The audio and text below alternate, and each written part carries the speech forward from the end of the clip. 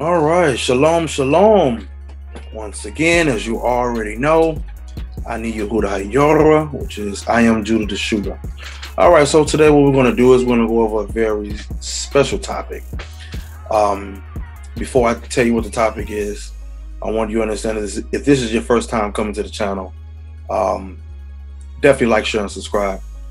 You would know that this is a pro-polygyny page. This page speaks on and endorse polygyny, not polygamy, but polygyny, which is the difference. However, there are some things in the Bible that someone out here who might be watching may or may not be aware of. So what I'm going to do is I'm going to go ahead and touch bases on one specific thing, one specific topic. We're going to deal with the topic of 1 Timothy chapter 3, where it speaks of what you would call today monogamy. Now, there are some people out there who do not agree with the statement that I just made about 1 Timothy 3, speaking on monogamy.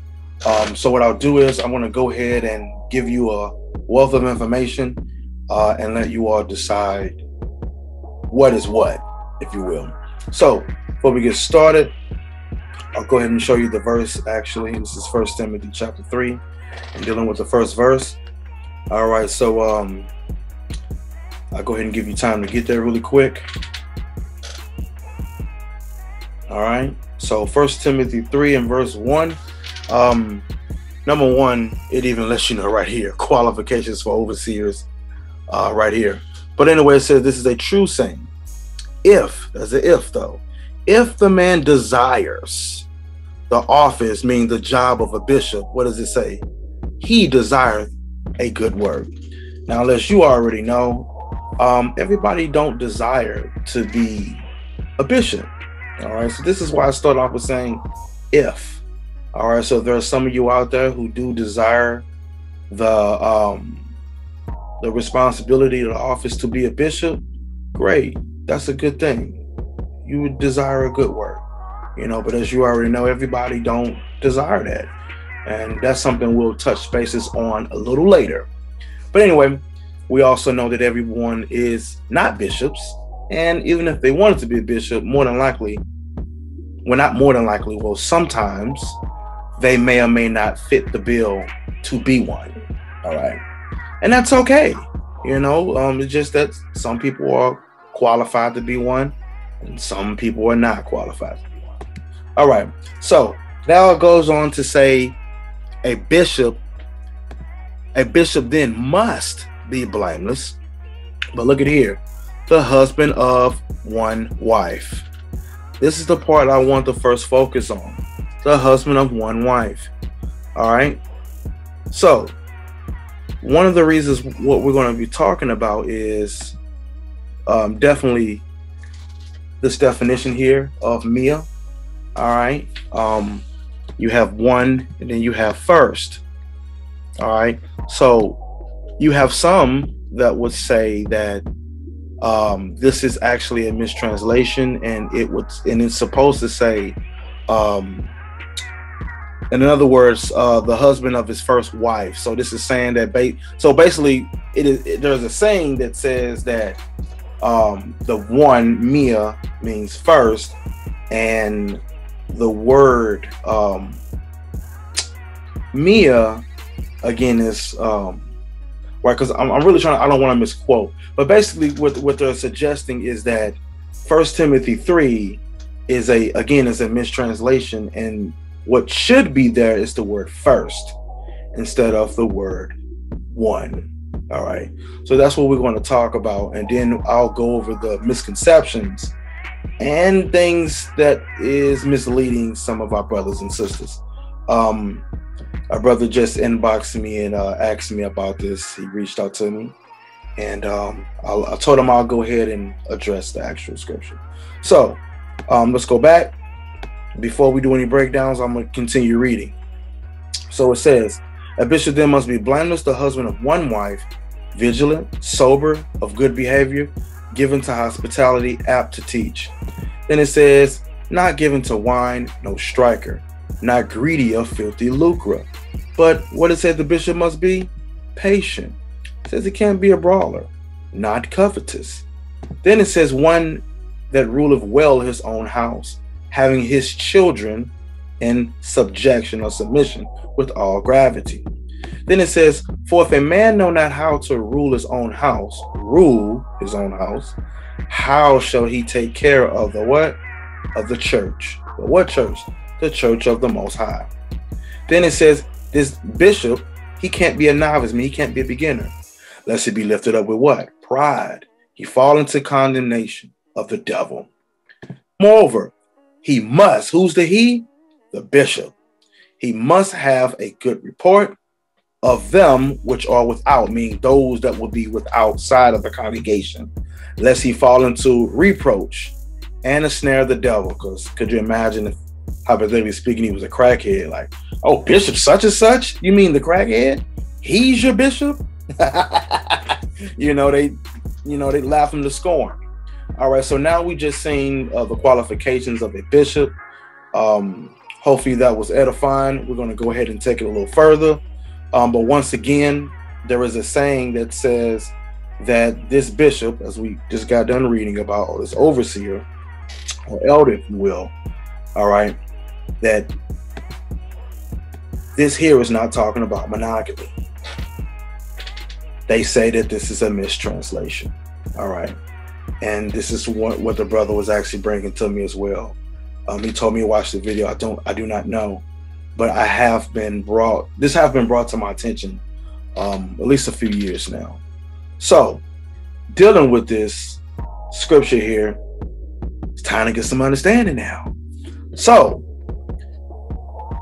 two ways to look at this. If this is talking monogamy only, which we have here, one man, one woman, one thing that lets me know is somebody had to been practicing polygyny then.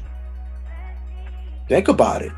If everybody was monogamous, and if who you call Jesus or Yeshua, if he established it to be one man, one woman, as we hear in the church, then why would Paul go on record and give a specific amount of number of wives in which the bishop could only have? Because believe it or not, he also says the same thing for the helps or the attendant or the deacons. Because he says that the deacons be the husbands of one wife, ruling their children and their own houses as well. It says, for they that have use the office of a deacon will purchase to themselves a good degree and a great boldness in the faith which is in the Christ Jesus, or the Yeshua HaMashiach. So we see here there's a qualifications for overseers, and then there's also qualifications for deacons. So I'm dealing with the first side of the coin first. If the first side of the coin is saying that everybody must be monogamous, well, we know that that's not true, because this is given qualifications for a bishop, and in verse 12 is given qualifications not for a bishop, but yet a deacon, one who's an attendant, a help. Not to be confused with what the churches today call a deacon.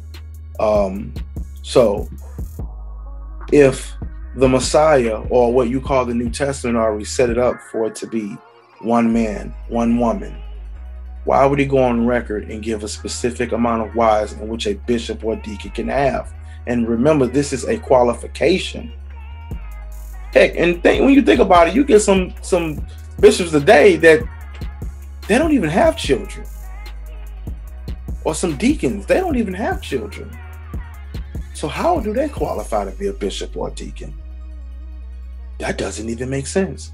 Now, of course, if you're watching this and you're a bishop and a deacon, obviously, I'm not speaking with you, but if you're watching this and if you believe that this is talking monogamy, which I do as well, in this particular verse, that lets us know again that there's somebody outside the church or who could have been coming to the congregation that was polygynous. Because again, if it was already set in stone for one man, one woman only, or monogamy only, then there would be no need to go on record to give a specific amount of wives in which a bishop or deacon or overseer or deacon could have. That makes no sense. It makes no sense at all. So now what we're going to do is, again, we're going to go ahead and take this a step further now. All right, so let's go ahead and get started. Once again, we're going to go to the book of Sirach, or Ecclesiasticus. It's in the Apocrypha. And we're going to go to chapter 1 really quick. As you already know, if you've been watching my videos, you know often I definitely read this as a reminder. So it says, "Wherefore let me entreat you to read it with favor and attention." So understand, guys, you who reading this is letting us know that we ought to read this with favor, and we also need to read this with what? Attention. Then it says, "And to pardon us," meaning forgive us. My bad. Pardon us, wherein we may have seen to come short in some words. You see that? So there were some things he said, look, we fell short on. There was a few words that we did. He says, which we have labored, I mean, we worked hard to interpret, which means what? To translate. So we worked hard to translate these things, but there are some things that we fell a little short on. So it says, "For the same things uttered are spoken in Hebrew and translated into another tongue or language have not the same force in them. And not only these things, but the Torah itself, meaning the law itself, and the prophets, and the rest of the books have no small difference when they are spoken in their own language." So with that being said, there's a few things I need to touch bases on for you guys. All right. So understand that when you're going into the original language, obviously it's going to have much more of a force to it than, of course, dealing with something, of course, that was actually translated, of course. So what we're going to do is we're going to go to Genesis 1:1, as you already know, because it's something I want to focus on really quick. So Genesis 1:1, going to the Hebrew text. All right, give you a second to get there. All right, so it says in Genesis 1:1, it says, "Bereshit bara Elohim et hashamayim ve'et haaretz." All right. Now what I do is first I'll read down to verse 5 first. Verse 2, it says, "V'haaretz hayta tohu v'vohu v'hoshech al pinei tehum v'ruach Elohim morhefe al pinei hamayim." Verse 3, "V'yimir Elohim yehi or v'yehi or." Verse 4, "V'yar Elohim et ha'or kitov v'yavdeh Elohim ben ha'or uven ha'choshech." And verse 5, "V'yichra Elohim la'or yam v'lachoshech ha'layla v'yehi orev v'yehi vocher yam echad." All right, and this word here is going to be of importance a little later. But before I do, I want to focus on the first word here is Bereshit. All right, so it has the Hebrew letter Beit, the Hebrew letter Resh, the Hebrew letter Aleph, the Hebrew letter Shin. These are the words I want to focus on, actually. Not the Yod and Tav, which is these two, but here. That forms the word what you know as Rosh. Rosh. Let me go down here first real quick. Rosh. And make that bigger. Rosh. All right. Now, this particular says Resh, but those who know Hebrew know exactly what I'm speaking about. The Hebrew word for head is Rosh, which has actually the same letters. I'm going somewhere with this. Let's go ahead and flip this over to the English really quick. All right. In the beginning, boom. All right. Look at this. The first. All right. In place, time, order, rank, specifically first fruit. All right. So it goes and gives a brief synopsis on where we're going there with this. So we have that word Rosh. All right. Let me show you really quick. 1 second. We're gonna go to where we at? Here we go. Boom. So we have the translated here. You can type in translate Hebrew to English. All right. So what I'm gonna do is I'm gonna switch to my Hebrew keyboard. All right. 1 second. Switch to my Hebrew keyboard. All right. So I actually have a Hebrew keyboard actually on my laptop.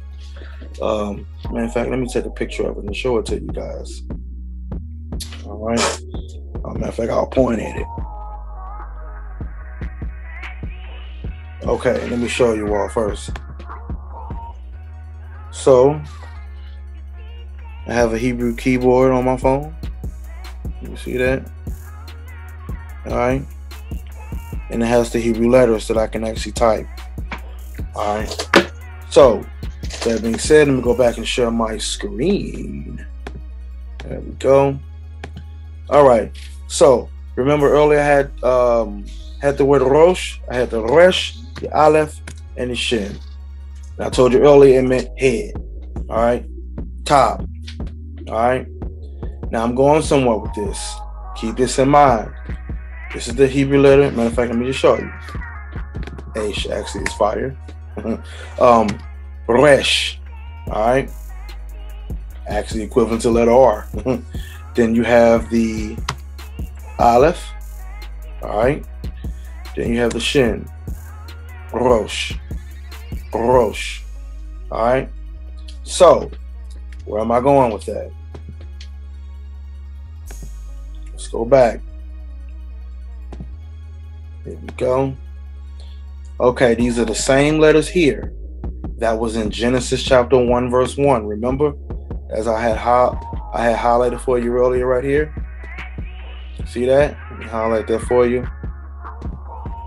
That forms the word Rosh. All right.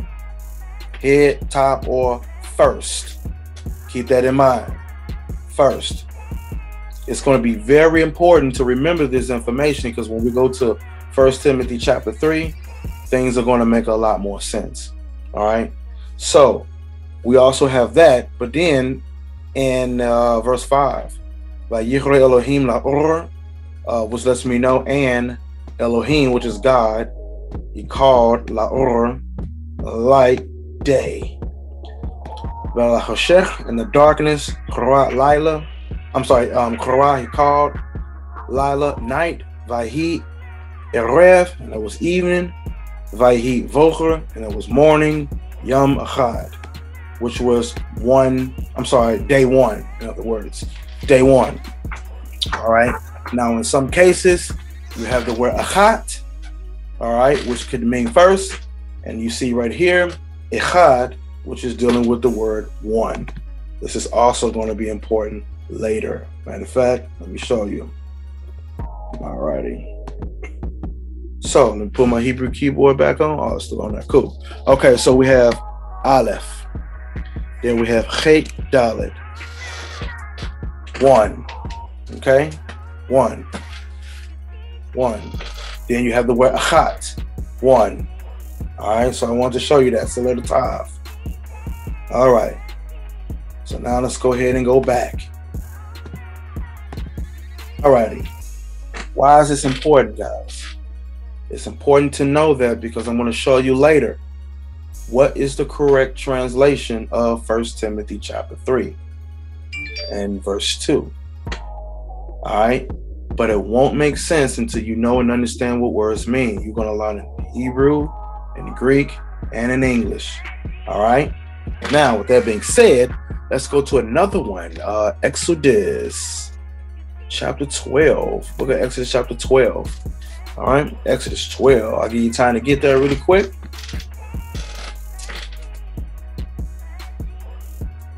All right. We're going to verse 16.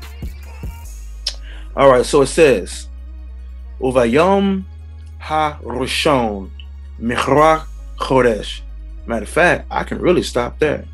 So it says, and in the first day, on the first day, it says there should be a holy convocation, in other words, or a gathering. That's what mikra, a gathering, a meeting, a rehearsal, an assembly, if you will, a calling. Matter of fact, look, let me show you that in English real quick. Exodus 12 and 16. And the first day, I'm sorry, no, well, I'm tripping. 16. And the first day, there should be a holy convocation. Convocation. See that?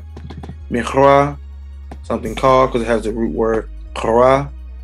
It's something that is called. It is a public meeting. See that? Rehearsal, assembly, as I was telling you, calling. So that's basically what it is. So now we have, in the first day, there should be a holy convocation. Now we have this word first. Look at this. Rishon. Rishon. Let me copy and paste that really quick, guys. Let me skip a space. Look at this. Let me make it bigger. Do you notice a pattern? There's the resh again here. There's the aleph again. There's the shin there again. And all I gotta do is take off the noon, Sophie, which is this long little letter like a stick, if you will. It's not gonna let me highlight the word. But anyway, matter of fact, let me just do it right here. This. That forms the word rosh. That's the root, the word I was dealing with at first. But notice right here, it means first. See that? First. It's going to be very important, guys. It's going to be very, very important as we go further in this. Okay? Let's go to Sefer Bereshit, or the book of Genesis. All right? The book of Genesis. And we're going to go to chapter, matter of fact, let me switch it to the Hebrew real quick. All right, Genesis chapter 25. Let's go there really quick. Genesis 25. I'm in Exodus, my bad, y'all. Genesis 25 and verse 25. So it says, all right, Vayizeh, that's and this is the word to come out or came out. All right, Harishon Admoni. All right, so it let me know, and the first came out red. All right, Kulo, all over. So here's the word Harishon. Harishon. Let me skip a space and put that there. Boom. Let me blow this up really quick so you can see there's a pattern. All right, so this here is the word the, ha. And this is the word Rishon, which is the same thing you seen here. Rishon. See that? In blue over here, Rishon. It's the same thing over here, but it has the same Hebrew letters. See that? It has the resh, the aleph, and the shin. The resh, the aleph, and the shin, as you seen up here. And over here, the same thing. The resh, the aleph, and the shin. See that? Ha Rishon. That says the first. All right, the first. Look, let me show you. Let me show the screen really quick. And boom. There we go. All right. The first. All right.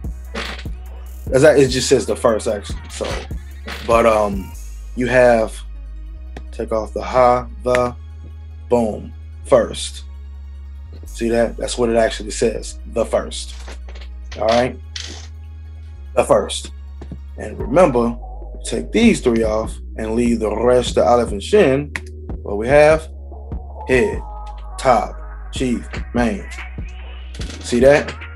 I'm going somewhere with this. All this is going to make sense later. All this is, again, it's going to make sense later. All right.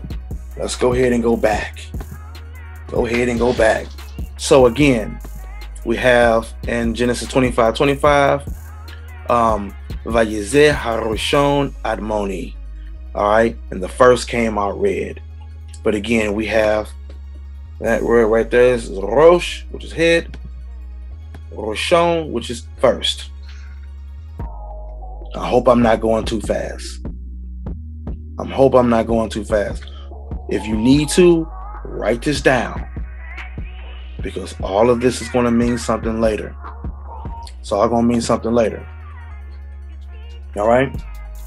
Now let's go to, matter of fact, let's go to Isaiah or Sefer Yeshayahu, which is the book of Isaiah, chapter 44.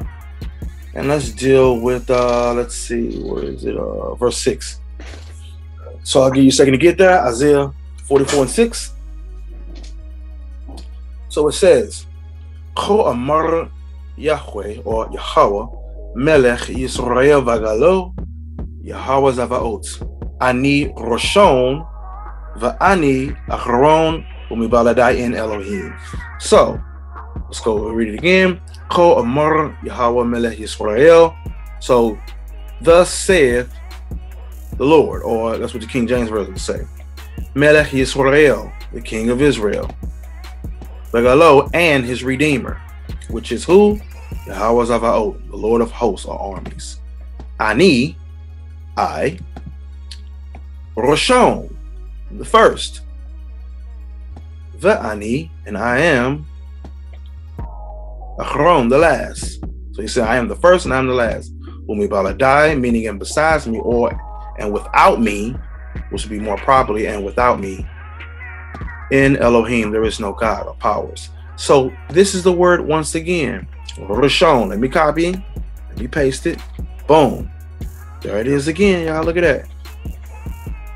It's Isaiah 44, verse 6. See that? Isaiah 44 and verse 6.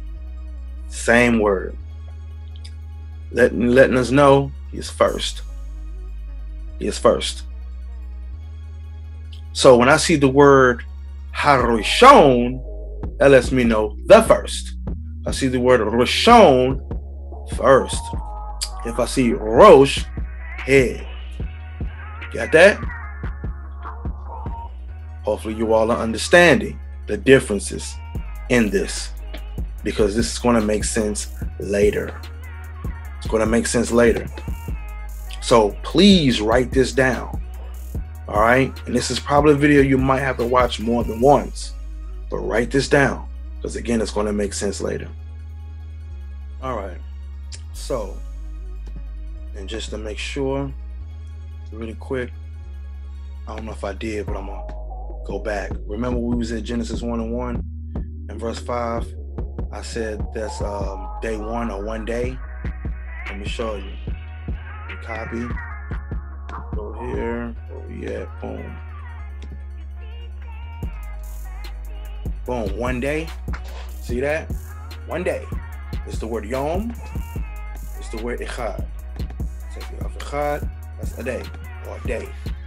Go back. Boom. Yom echad. Remember earlier? I showed you this earlier when I typed it in. 1. So together again, 1 day. So that's what it actually says in Genesis 1:1. It didn't say first day. So you know, in your King James version, they tell you that was the first day. So watch this. What was the English version? English. Okay, here we go. Boom. In English, verse 5, it tell you that was the first day. But we now know in the Hebrew text, it actually does not say first day. It says 1 day or day 1. See that? That's what you would call today first day. So we're going to learn and understand the context of words. So we have Yom Echad, which is day 1. All right, or first day. It's going to make sense. Now, the next thing we're going to talk about is the Hebrew word Pekudah. Pekudah. All right, Pekudah. So we're going to go to Sefer Tehillim, which is the book of Psalms. All right, and we're going to go to chapter 109. So I'll go ahead and give you time to get there really quick. Let's go ahead and get it on there. Go ahead and wait. All right. So, verse 8, right here. All right. So we have, yeah, you. That means be, or let it be. Yamaiv. So we have put these two together. Let his days, me atim. Let his days be few. Here we go. Pe ku dato. That's the root word as pekudah. All right, that's the word you have for his office. All right, or overseers. We'll talk about later. All right. Then we have the word yichach, yichad. Yichach, yichad. So what do we have? Let his days be few, and let another take his office. In other words. Okay? Let his days be few, and let another take his office. All right? But this is the word that we're going to focus on here. All right, let's go ahead and deal with it. All right, man. In fact, I can take this off, guys. Hopefully you all remembered. All right. Here we go for the word his office. Keep this in mind. What word do we have? Pechudah. Pechudah. Visitation. Chiefly. Official. Account. All right. So this is one who's given who's put over to in other words to count something, if you will. Oversight. All right. That's going to be important later. This is one who does overseeing. He's the chief official, chief lead official. All right. Let's get to the root word here. Boom. Pakad. Visit. Muster. That's not what I'm looking for. Here we go. Look at this. Overseer. Overseer. Oversight. Look at that. So somebody here is an overseer. All right. And that's what we see in the text here. Right. Go ahead and let's see. Boom. All right, verse 8. All right, boom. Highlight that, paste that, boom. Make that bigger. All right. Overseer. All right, that's one way how to say this word. He's an overseer. All right, he's dealing with the office. But what kind of office? Specifically, one who's set the charge over something, to count something as an overseer. Okay? Which exactly why I would explain let his days be few. All right? See that? Let his days be few. Let another take up his office. Somebody's going to oversee, is going to count it in a sense. Let's go to Shootah by Midbar. All right. Now, in case you did not know, Shootah by Midbar is the book of Numbers. All right. Book of Numbers.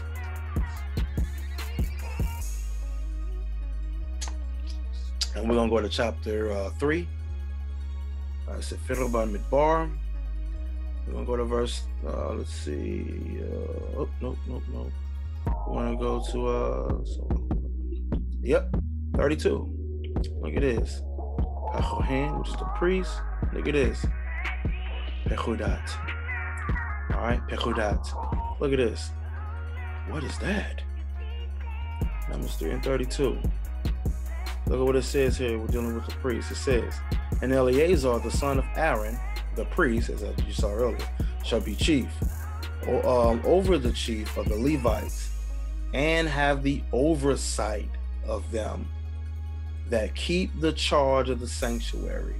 What word is that, guys? Let's click on it. Boom. Pechudah. Same thing. In the text, it was Pekudat. All right? Root word, Pechudah. Oversight. This is the overseer. All right? You see up here up top? Overseer.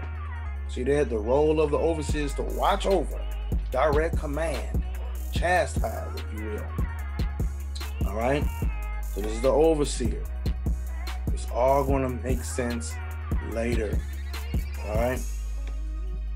But you have the overseer. Keep this in mind. Echad, root word.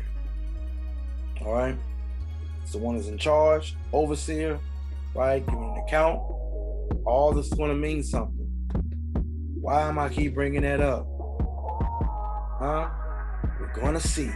So we basically got overseer, oversight, if you will. So in verse 32, oversight.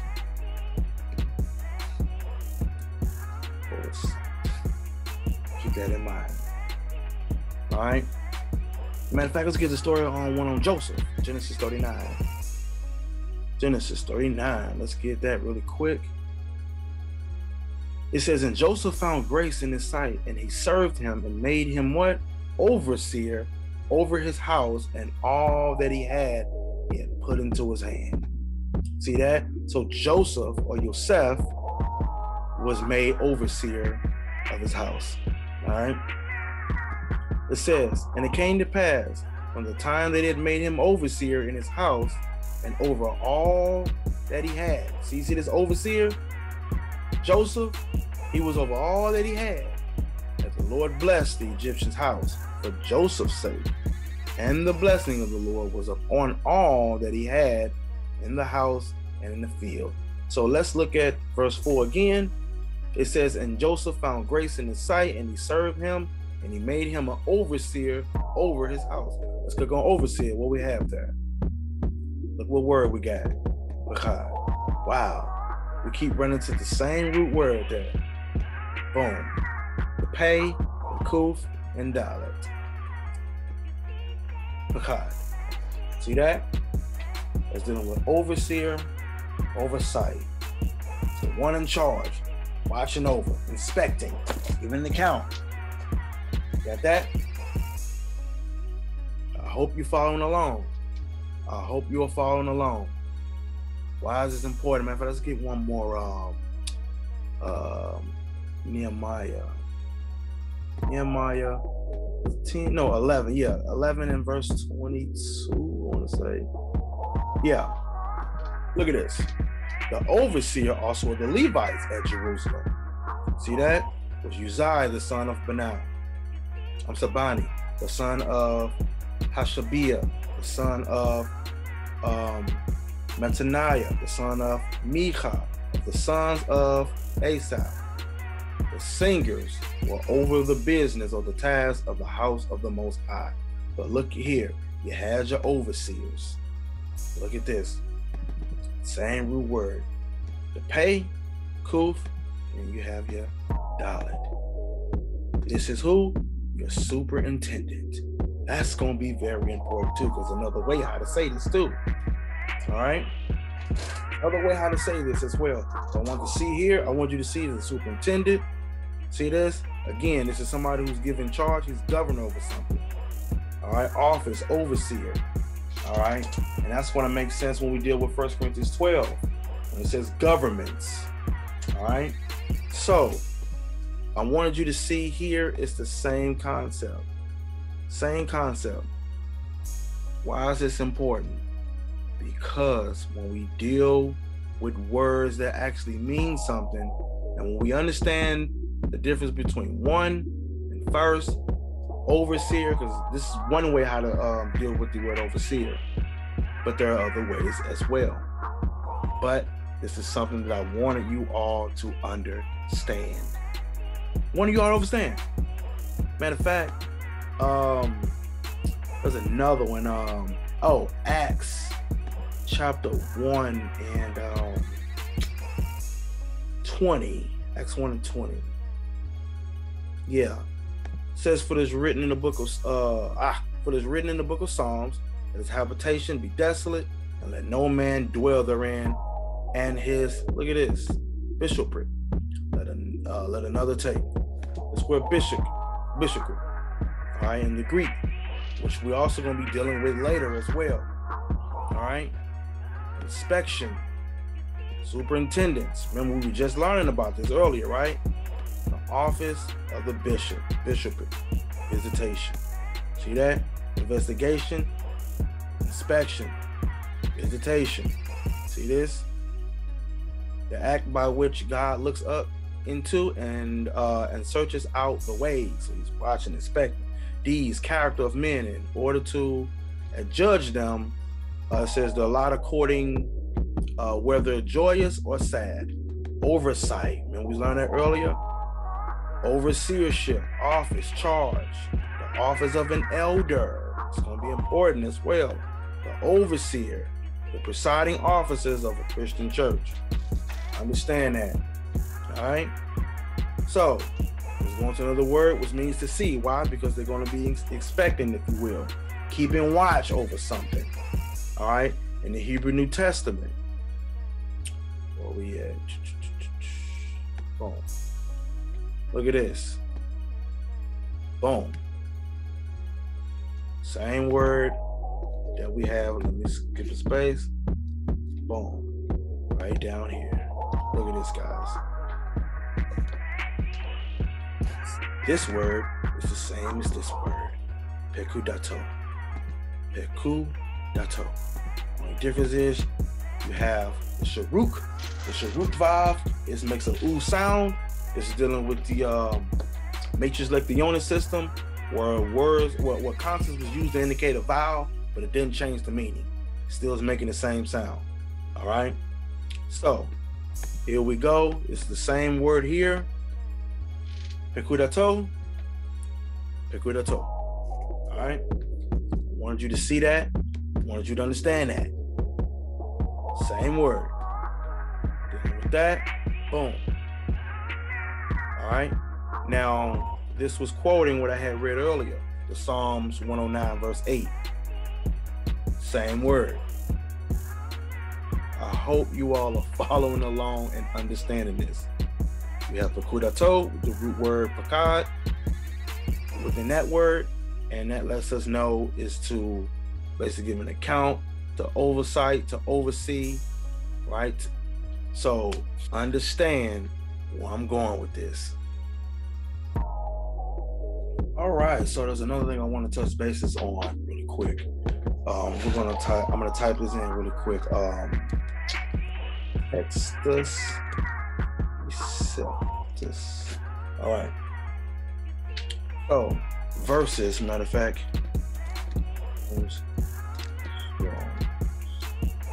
All right. Who was around? I want to say maybe 1890. Why I was putting that out there? Oh well. So we have that. Tortoise receptus. I want to say maybe 15, 16. Boom. Okay. So we got 15 year 15, 16. We have year 1890. Now obviously Textus receptus is actually older than what we have with James Strong. Where am I going with this? So let me go to 1 Timothy really quick before I explain. 1 Timothy chapter 3. Remember I told you earlier we're going to be going deeper, and I told you we're going to be going into Hebrew, the Greek, and the English, and I gave you words earlier to remember. All right, the word achad, achat, for one. I told you to remember the word rishon, which is first, harishon, the first, if you will, or rishon, harishon, first. So yeah, the word achad, overseer, oversight. These were a few words that I told you to remember. Rosh, head, so all these things were important for you to remember. And all these things are going to be relevant when we go into the actual text or the little history as well. All right, so remember earlier when we read 1 Timothy 3, it says the bishop then must be blameless, the husband of one wife. When you go into the Strong's definition of James Strong's here, you have Strong's, all right? Irregular feminine, one or first. All right, so according to Strong's or James Strong's in 1890, he said that word can mean one or first. Now, one thing I would like to point out is he does point out certain things, like for example, he says these particular verses here, it actually means one, like literally one, if you will, which of course we have in 1 Timothy 3, because we see it right here, right? See that? And we also see verse 12 when it's dealing with a deacon as well. He's saying here, according to Strong's, he says that in the King James Version, it occurs 67 times. The word one, the word mia, the word, when it meant one, that's 67 times. And he also pointed out verse 12, as you see here, the word one. All right, this is what he's saying here, according to Strong's. Who is this man? Let's go ahead and click on and share real quick. 1 second, guys. Okay, boom. Here we go. Okay, so we have James Strong. All right, it popped right on up. James Strong. Who's James Strong's? It says James Strong's was an American academic biblical scholar, lexicographer, Methodist. So this was his actual denomination. Let's know he was a theologian. All All right. Believe it or not, this is the person who put together the Strong's Concordance. But anyway, it says best known being the creator of the Strong's Concordance. What is the Strong's Concordance? This is what we have here. All right. So according to James Strong's, in 1890, he rendered that word as one, right there. That's what he did, one. And he used the same word for the word first in these particular scriptures only, such as Mark 16, 1 and 2, John 21, John 20, verse 19, Acts 20, verse 7, 1 Corinthians 16 and 2, Titus 3 and 10. See that? So when you look at Matthew 5, 18 and 19, Matthew 5, 36, Matthew 19, 4 through 6, he's rendering that word one as actual one. All right. So, however, the other thing I had wrote down was Textus Recepticus. Hold on, wait. Matter of fact, let me do the. Boom, there we go. Concordance year. Boom, 1890. There we go. So, see that the Strong's Concordance was originally published in 1890. All right, which of course makes sense because, you know, James Strong's lived in the 1800s, as you see here.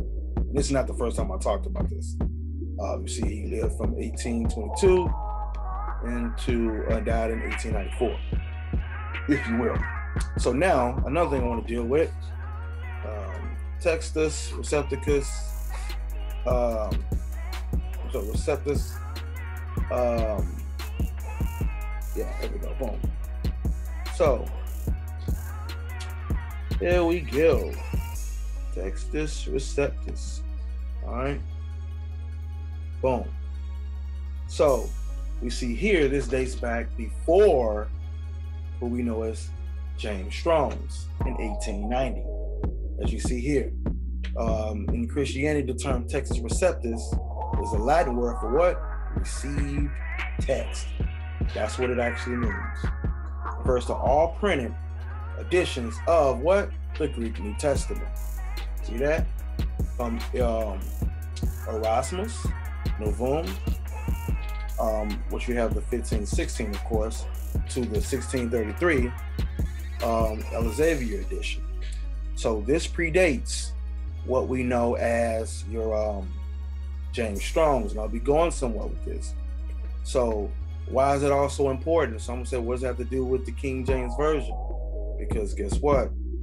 It also has English translations that came from the received text, or the Textus Receptus. One of the ones that named is the King James Version 6 and 11 edition Bible. See that? Look at that. The King James Version, also the KJV Bible, and the authorized version is the English translation of the Christian Bible. And we already know the understanding of that, but here it is. Boom. So why is that important, guys? So going back, hopefully you're following along with me. As we just got done dealing with, the Strong's Concordance was put out in 1890. I'm not saying nothing is bad with the Strong's Concordance. I'm not saying it at all. But what I am saying is there are other information or other sources out here as well, to which you can get the meanings of words if you want to deal with the Greek text. Okay? So, when dealing with that, let's go ahead and do the share screen again. I'm gonna go back. Boom. So, remember it said, going back, matter of fact, even in Titus, same thing, Titus 1. When it says, if any be blameless, the husband of one wife, same thing there, Mia. See that? But guess what? That Titus is right here. That meant literally one. But I'm going to further show you this later. All right? Because you know when you go into the Strong's Concordance, your 1890, he said one or first. All right? Agreed. First, one, etc. So it's given more than one meaning. But it's letting us know that this word comes from this word.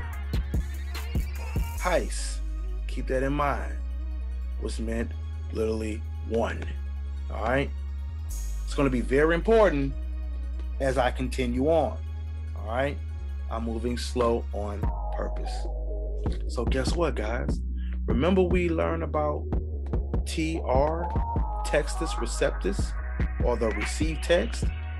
Did you know that that translation is actually available? So you have different versions of the Greek New Testament. And we learned earlier that those were, all the ones combined was here.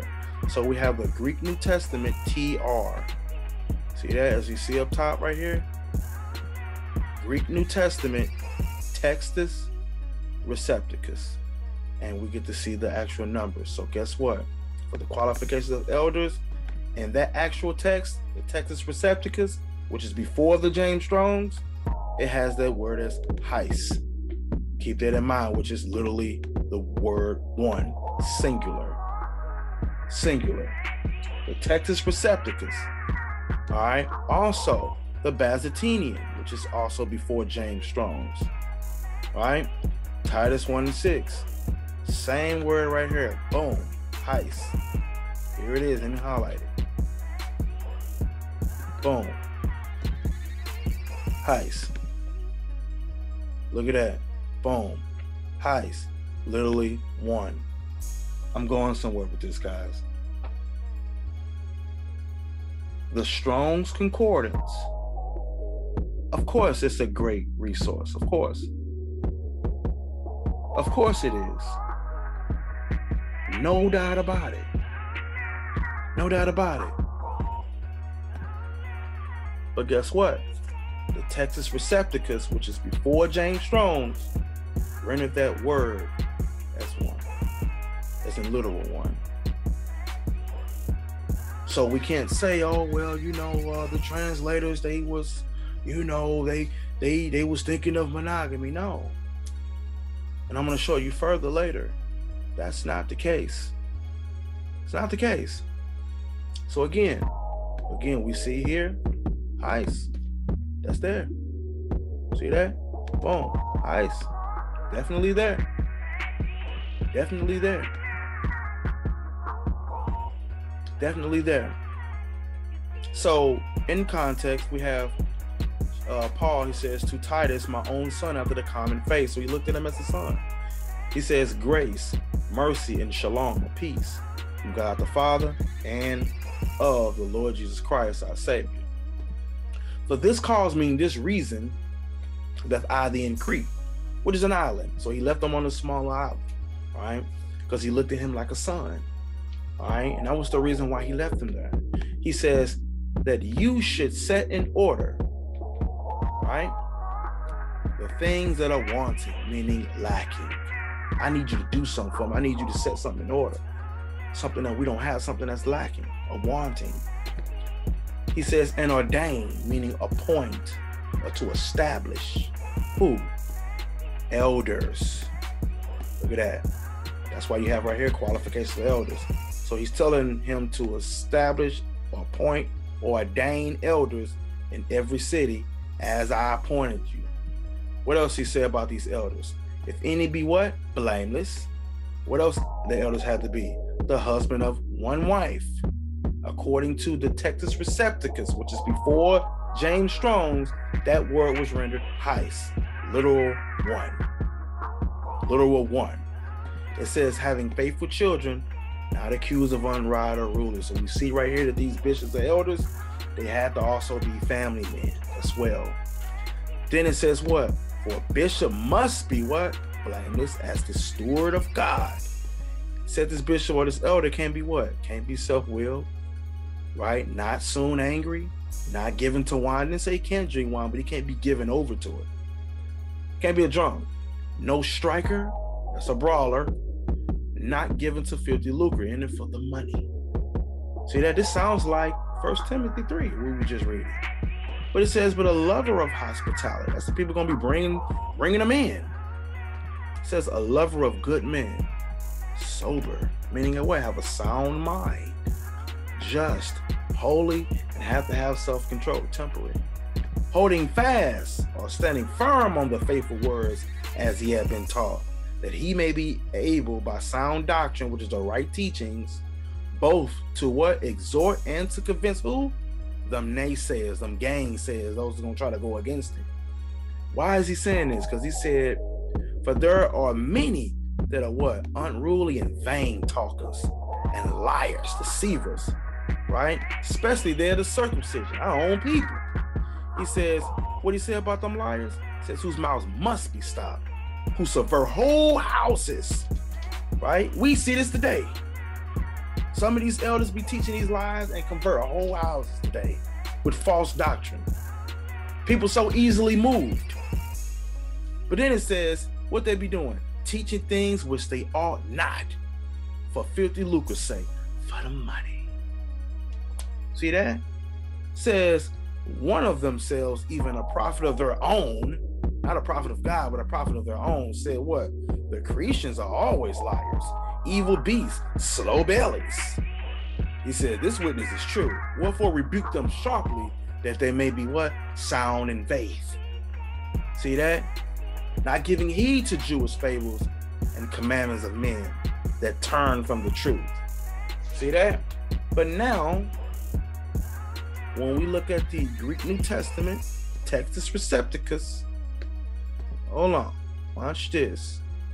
Matter of fact, Textus Recepticus, matter of fact, I know what I want to do. Interlinear, boom. Verse 6, boom. Look at that. Ice. That's literally one. Look at that. That's what it says right there. Let's go to 1 Timothy right quick. Let's see if we get the same thing. 1 Timothy 3. Verse 2. Look at this. One. Heist. It did not say first. It did not mean first. This is before the James Strong's translation, or the lexicon that was put out. So the word there is literal one. Okay? That's what that word says there. Literal one. Hopefully you're looking at that. Literal one. Wow. Literal one. Let's see what the Byzantinian says. Byzantinian, boom. Which again is before. Heis. Look at this. Une. Women or wife, if you will. And you click on it, boom. Une. Une. Look at this.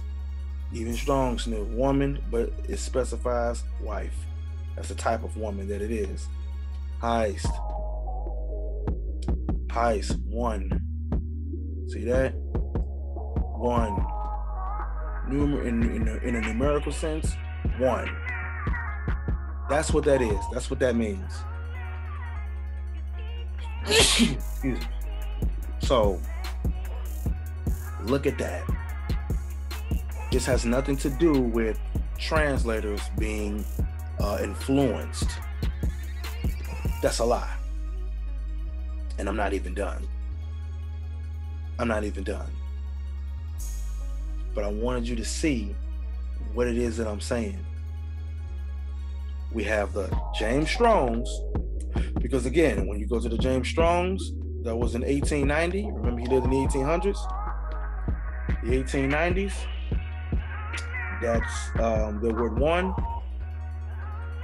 It says one or first, right?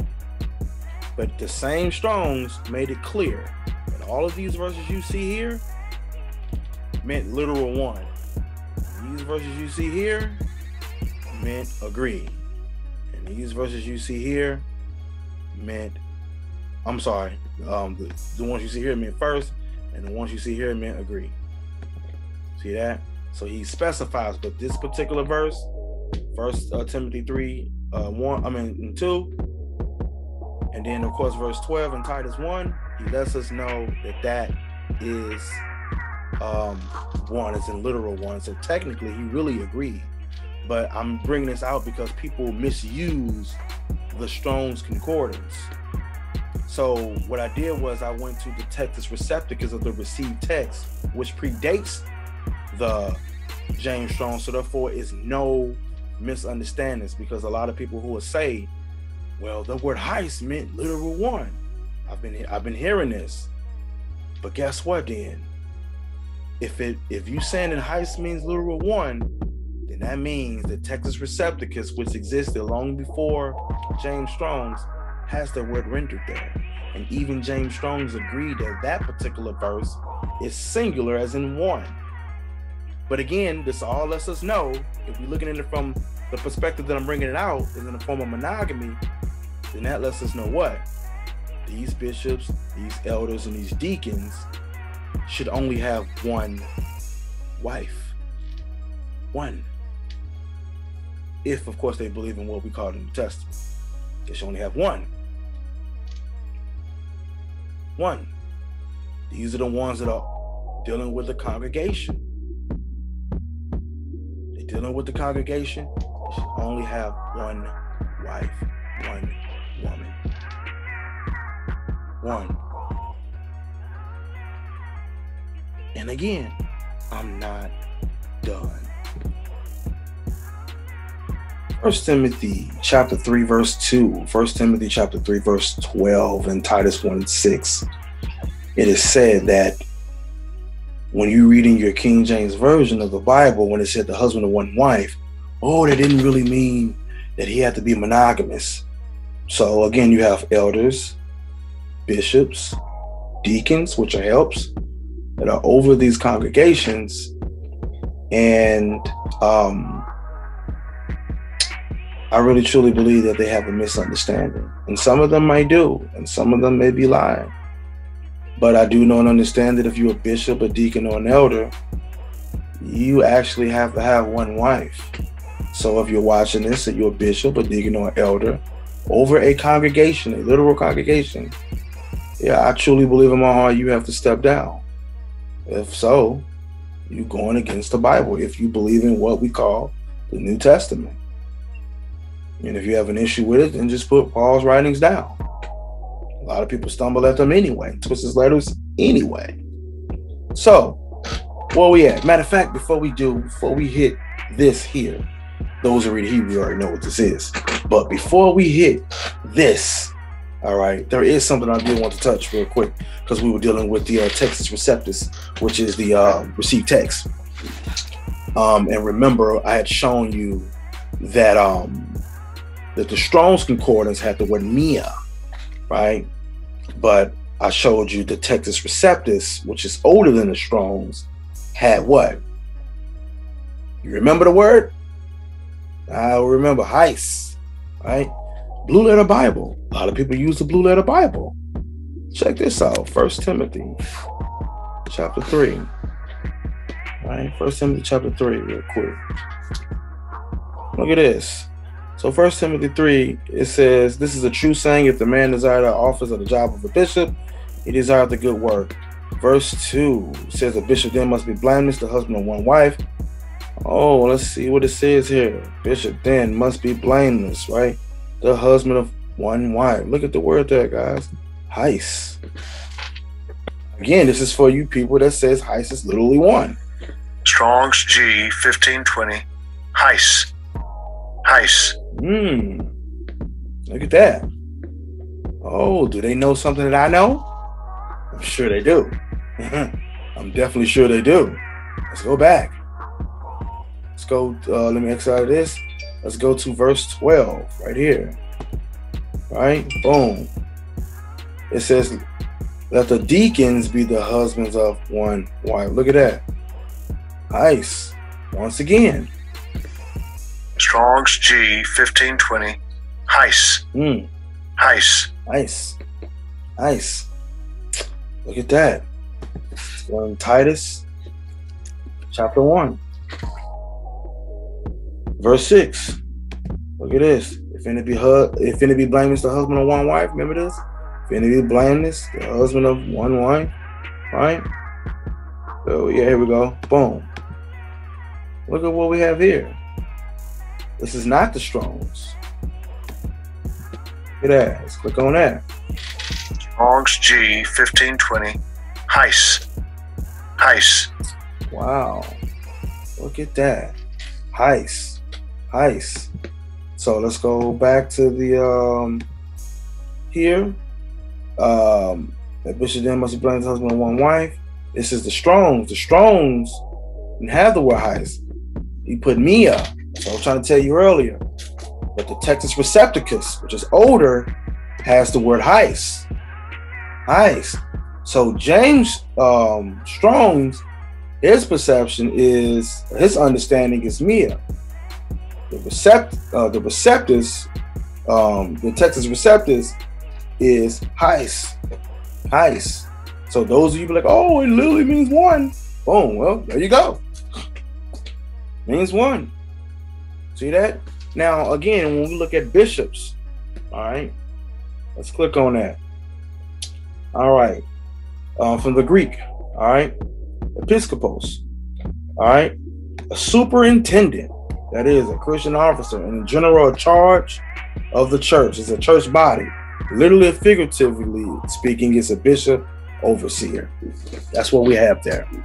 Okay. Coming down, Thayer's definition was also in the 1800s. An overseer, a man in charge with the duty of seeing that things to be done by others done rightly, right? See that? A curator, guardian, or superintendent, or what? Elder or overseer of a Christ-following church, obviously. See that? This is the job of a bishop. So he literally is watching over an entire congregation, if you will. All right. He's part of a government body. He's the head honcho, the one in charge. All this means something. Now remember, we was dealing with overseer earlier. Oversight. Right? And I was telling you it was one way to say that. But there's also another way to say it as well. All right. So with that being said, let's go and deal with what I had earlier. Let me share my screen again. Boom. So I definitely wanted to share that with you all for whatever that's worth. Hopefully you get an understanding. Now, that being said, let's go into the Hebrew text. Of course, my favorite. All right. So this is the Hebrew New Testament, as you see here. You have Hapsorah HaKadosha Al-Pi Matai Perek Aleph, which is the Holy Gospel according to the mouth of Matai, which is Matthew, short for Matityahu. Perek, which is the chapter, Aleph, 1. So as you see here, Sefer, root word Sephara, was given account of Sefer to the Yeshua HaMashiach ben David ben Avraham. So the book of the lineage, or what your King James Version says, generation of Yeshua HaMashiach, Jesus the Christ, ben David, son of David, ben Avraham, son of Abraham.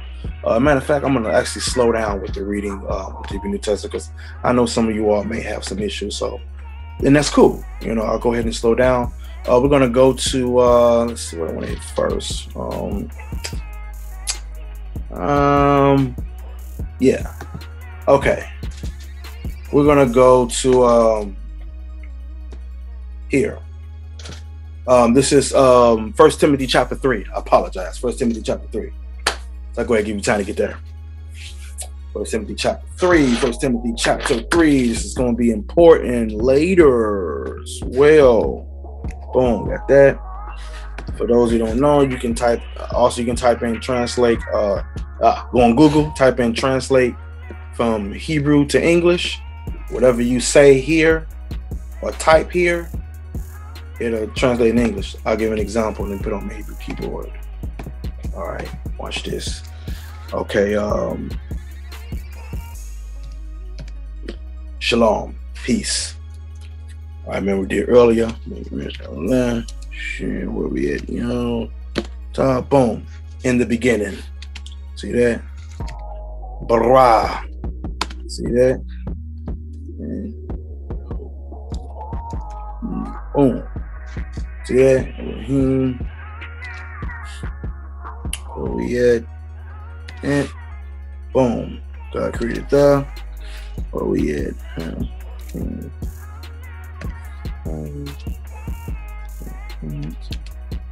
Yep. And then we get where we at. Where we at? Where's that? I can't say where we go. Where are you? There we go. See that? In the beginning, God created the heavens and the earth. Or I can just say it. Beroshit bara Elohim et hashamayim ve'et haaretz. In the beginning, God created the heavens and the earth. See that? It didn't. I said it so fast it didn't even catch up, but in the typing. But you see, it actually says that. So you can actually do that as well, and that's going to be important because you have some people say, "Oh, the translators were in." They were inspired to, in monogamy, and, so they put this word, this word instead of that word. Nah, that's not true. All right. So we're going to, as you see right there, Google's translation is unbiased to monogamy, if you will. You know what I'm saying? So we're going to go ahead and get some understanding. All righty. So that being said, boom. Up top it says Igret Palos Haroshona tongue twister Timotheos Perech Gimel. So what we have, Igret is a letter, writing, epistle. Then you have Palos, which is Paul. The Roshona. Oh, remember that word earlier? I told you, remember that word? Remember this word, the Resh, the Aleph, and the Shin? Who remembers what that is? What word is that, guys? Who remember? Anybody remember that? Yeah. First. See that? First. This is very important. So we have, and then remember the word Roshon, right? Roshon was what? Anybody remember? First. Right? Remember we went to Isaiah 44:6, seen the word Roshon? It's the same word. The only difference is you have what's called a final noon, which is this word here. Right? Which is Hikmon, which is another word we're going to be dealing with later. But it has this letter. This letter is the final noon, and this is the regular noon. It's the same word. All right? Then we have L, which is 2, and this is who you know as Timothy. All right? T, Mo, T, Os, Timotheos. All right. Hiret, chapter, Gimel or Gimel, which is the third letter in the Hebrew alphabet. Okay. Where am I going with this? Uh-oh. Dun, dun, dun. Oh, we're gonna deal with this. All right, so we're in 1 Timothy chapter 3 and verse 2. Now, for those of you who know the Hebrew language, did you catch what I catch? Did you catch what I caught, in other words? Okay. It's giving some qualifications here. But this what stands out to me. Ba'al Isha Echat. So, I noticed the word Echat here, but I did not see the word Roshon. Roshon, Roshona. I didn't see that word. I see the word Echat. So, Baal, or who you know is Baal, if you will, because it's a neutral term. For example, if you look at Proverbs 31, who can find a virtuous woman, right? The next verse, the heart of her husband. You look at the word husband up, it's the same word right here. In the actual Hebrew text, it's the word Bala, the feminine way I say it. For those of you, oh no, it's Baal, Baal. That's another topic though. I have a topic on this already. But anyway, Baal, which is a husband, an owner, or Lord in this context. So, husband, Isha, who you know is wife. Echat, which is one. But this one is not referred to as first at all. Somebody's lying. Somebody's lying. But I'll be dealing with this later. I just want to show you first. Ba'al Isha Echat. Now, when I go down to verse 12, let's see, do you notice? What's in verse 12? Look at this. Ha Shemashim. It's funny too because the word Shemesh is the word for sons. So somebody might read this as the sons. Wait, what? This means the attendant, in other words. All right, the attendant, the help, if you will. This is what you know as a deacon. All right. Then we have Yeyu Chal. Look at this. Echad. Ba'al Isha Echad. That's gonna mean something later. None of that meant first. Echad is one. Ba'al is owner. Isha, wife. Echad, one. What do we have here? Let's go ahead. Boom. What do we got there? Husband of one wife. It did not say first. It did not say Roshon. For example, let me erase this and type in the word Roshon for my Hebrew keyboard. Okay. So for example, I would have the Resh, the Aleph, where we at Shin, boom. I would say first, if you will. But it did not say that, guys. So this says Ba'al Isha Roshon, which would be the husband of the first wife. Didn't say that. And I'm gonna go further in a second. Just be patient. But going back, I'm excited of that. Going back here in 1 Timothy 3, right? In verse 2. Let's see. Here we go. Boom. We got there we go. Ba'al Isha Echad. Let's click on that real quick. Boom. Husband of one wife. It did not say first at all. Again, let me do my thing. Husband first. Look at this. It didn't say first wife right there. I even put Roshona. It didn't say that. Somebody's lying. It's not even in the Hebrew or the Greek. It's not even in the Hebrew text. Not at all. Not at all. But check it. Let's go out of this real quick. Boom. Let's go to Titus real quick. All right. So we have Igret Palos. So the epistle of Paul. L2. Titos. Titus. Piret. Chapter Aleph 1. Remember we said verse 6. Im Ye Mateh. Alright. Ish. Tam. Here we go. Uva'al Isha Echad. Look at that. Somebody's been found, discovered this. Boy, look at this. Well, let's copy. Let's paste this real quick. Boom. And the husband of what? One wife. Let's take the word one off real quick. And then let's do Rishon again. See that? Now we know the translation's acting crazy, but you take the word first off. Right? Boom. See, remember I was telling you Baal earlier? Same thing. Baal, husband, owner. Look at that. So again, boom. And the husband of one wife. And the husband of one wife.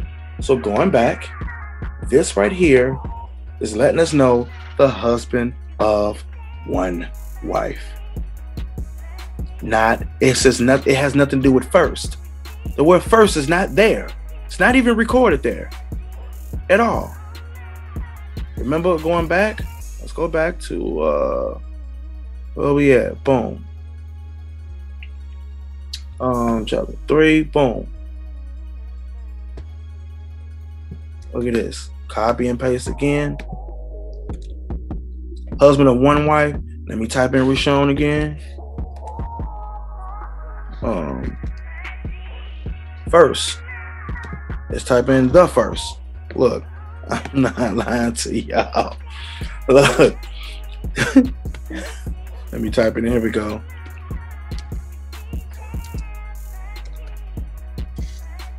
The first one. But obviously, first, how is shown? It's not even there. You don't even say that in 1 Timothy 1 if you want to go with this right here. The first one has nothing to do if a man was with the woman he was originally married to. That's not what First Timothy 3 is saying at all. And remember, we were able to speak into it. Remember I did this? Bereshit bara Elohim et hashamayim ve'et haaretz. In the beginning, God created. Yom Achat.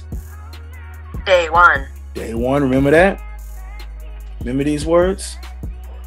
Guess what? Watch this. Haba'al shel ishto ha-rishona. The husband of his first wife. That's something I should see there. That. I don't see that. Let's do it again.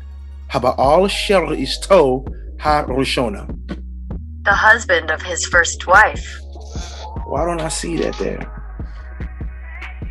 I don't see that. Somebody lying. Matter of fact, let me type it out. Because all the words didn't come up. Let me go. Boom. What's the iron? The iron. Boom. Boom. Get the feminine. Oh, hold up. Wait. Sorry about that. Okay. Yeah, my bad. All right. Hey, boom. Husband. All right. The husband shall. The husband of. Here we go. Ish. Where we at? Can't find a letter. Ish. So, boom. We're not done.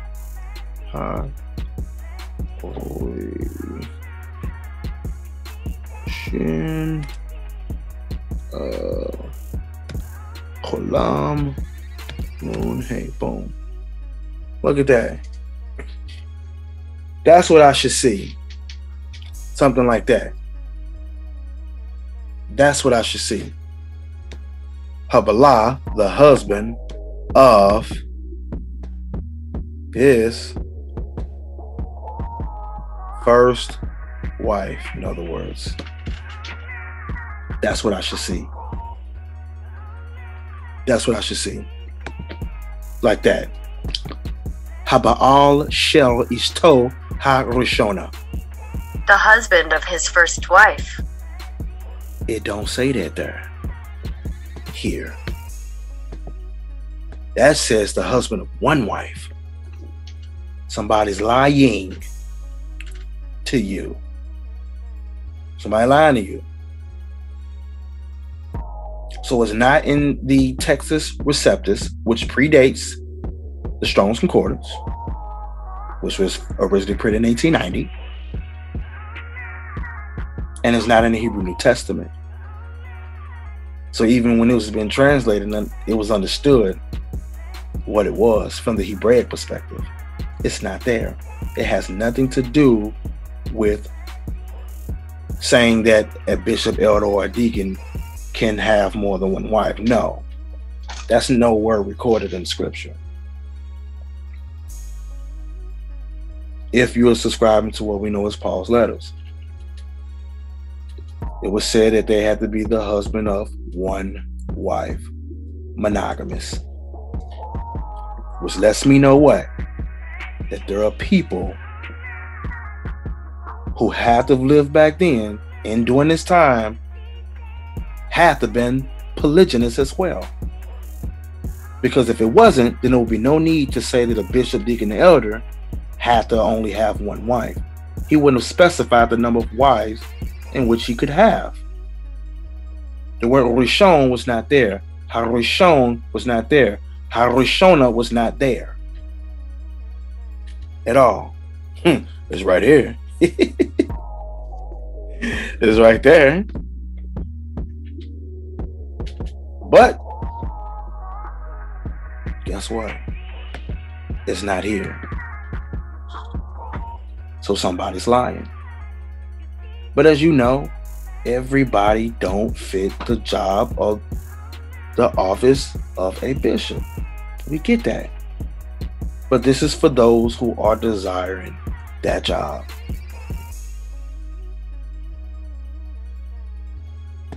Period. Now let's go to 1 Timothy 3:12. Let the deacons, right? Remember I was telling you earlier, let me go there real quick. I was showing you earlier, 1 Timothy 3. Boom. Look at this. Ba'al Isha Achat, the owner of the husband of one wife. Even you see it right here in the next, you see right here? Same words. The attendant. Let me copy and paste that real quick. Boom.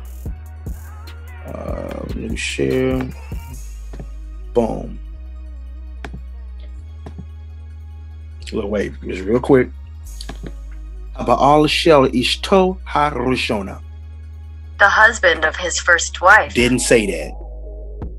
It didn't say that. But let's see what I copied and pasted. Remember I told you earlier, the word Shemesh can mean like the sons. Well, let's scroll down. Look at this. See right here where my mouse is? One who serves, an attendant, a minister. See that? Why does that mean that? Let's see. Because today you see people who are deacons be teaching. You see that, right? So, and today that's the modern meaning of a deacon, but that's not the biblical meaning. The deacon was the one who served and attended and ministered, but we're going to find out what though. Let's go ahead and go back to the new share. Boom. Oh man. Let's go ahead and deal with that. 1 Timothy 3. Let the deacons, boom. Look at this. So it says, probably obsolete to run errands. An attendant. Remember we just saw earlier attend? Look at this. This person is a waiter. At what? A table. This is a person who serves food, running errands and things like that. What you call an errand boy, basically. Get stuff done. It says in other mental duties, specifically a Christian teacher and pastor. Now we notice the modern meaning. It says technically a deacon or deaconess, deacon, minister, servant, because you and I know those in the Hebrew, a teacher is a moreh. People know that.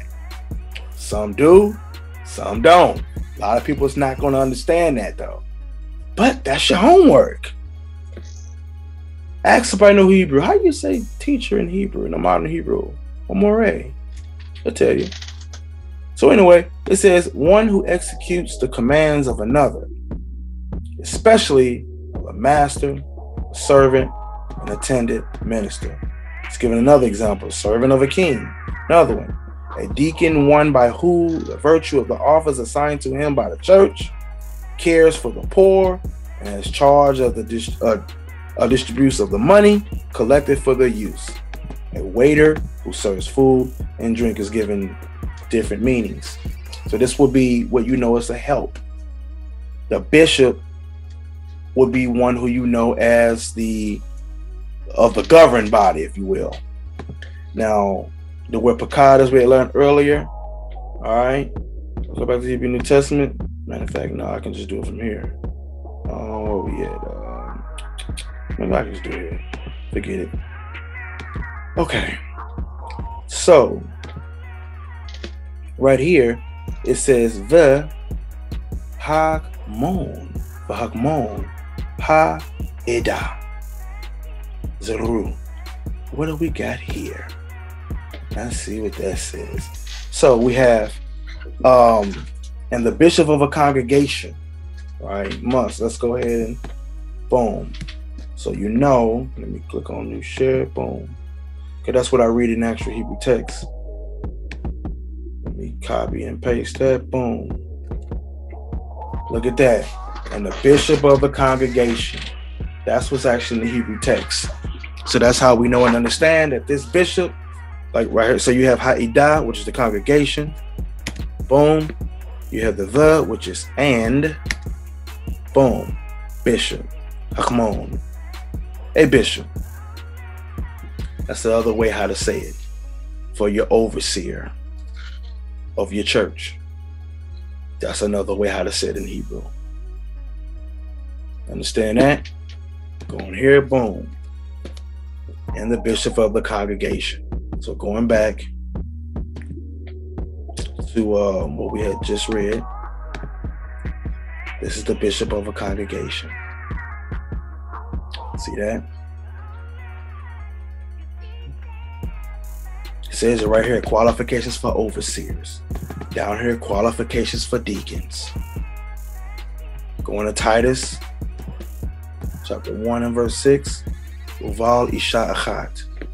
This is talking about monogamy, the husband of one wife. That's what that's talking about.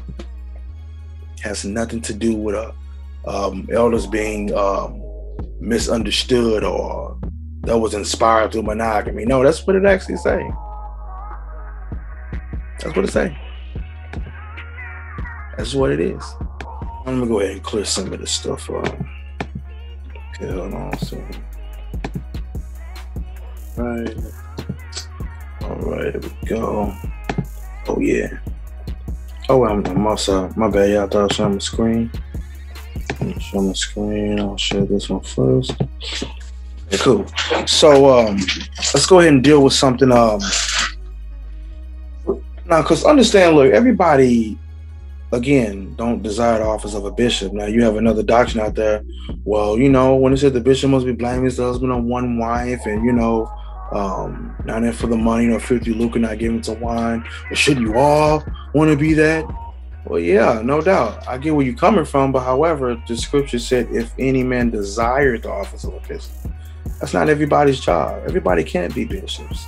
Everybody can't be deacons. Everybody don't fit within the same administrations. Now, we all one body, different spirits within the body, but we have not the same office. Right? We read that in Romans 12:4-5. We read that in 1 Corinthians 12:12. You know what I'm saying? As a matter of fact, speaking of 1 Corinthians 12, let's go there real quick. Okay. Yeah. Okay. So we have, in fact, let me go here. Boom. We have Igret Palos, which is the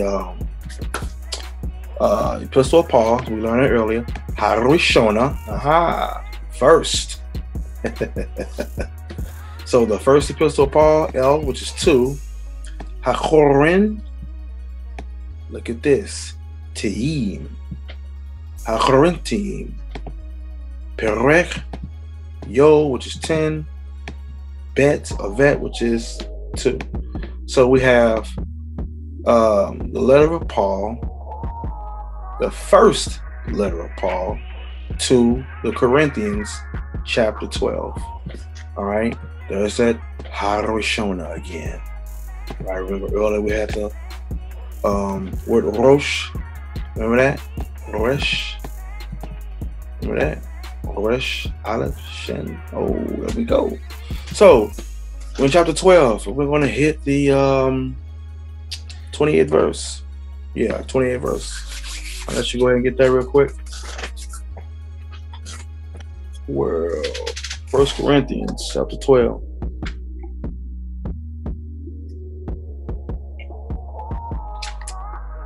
Okay.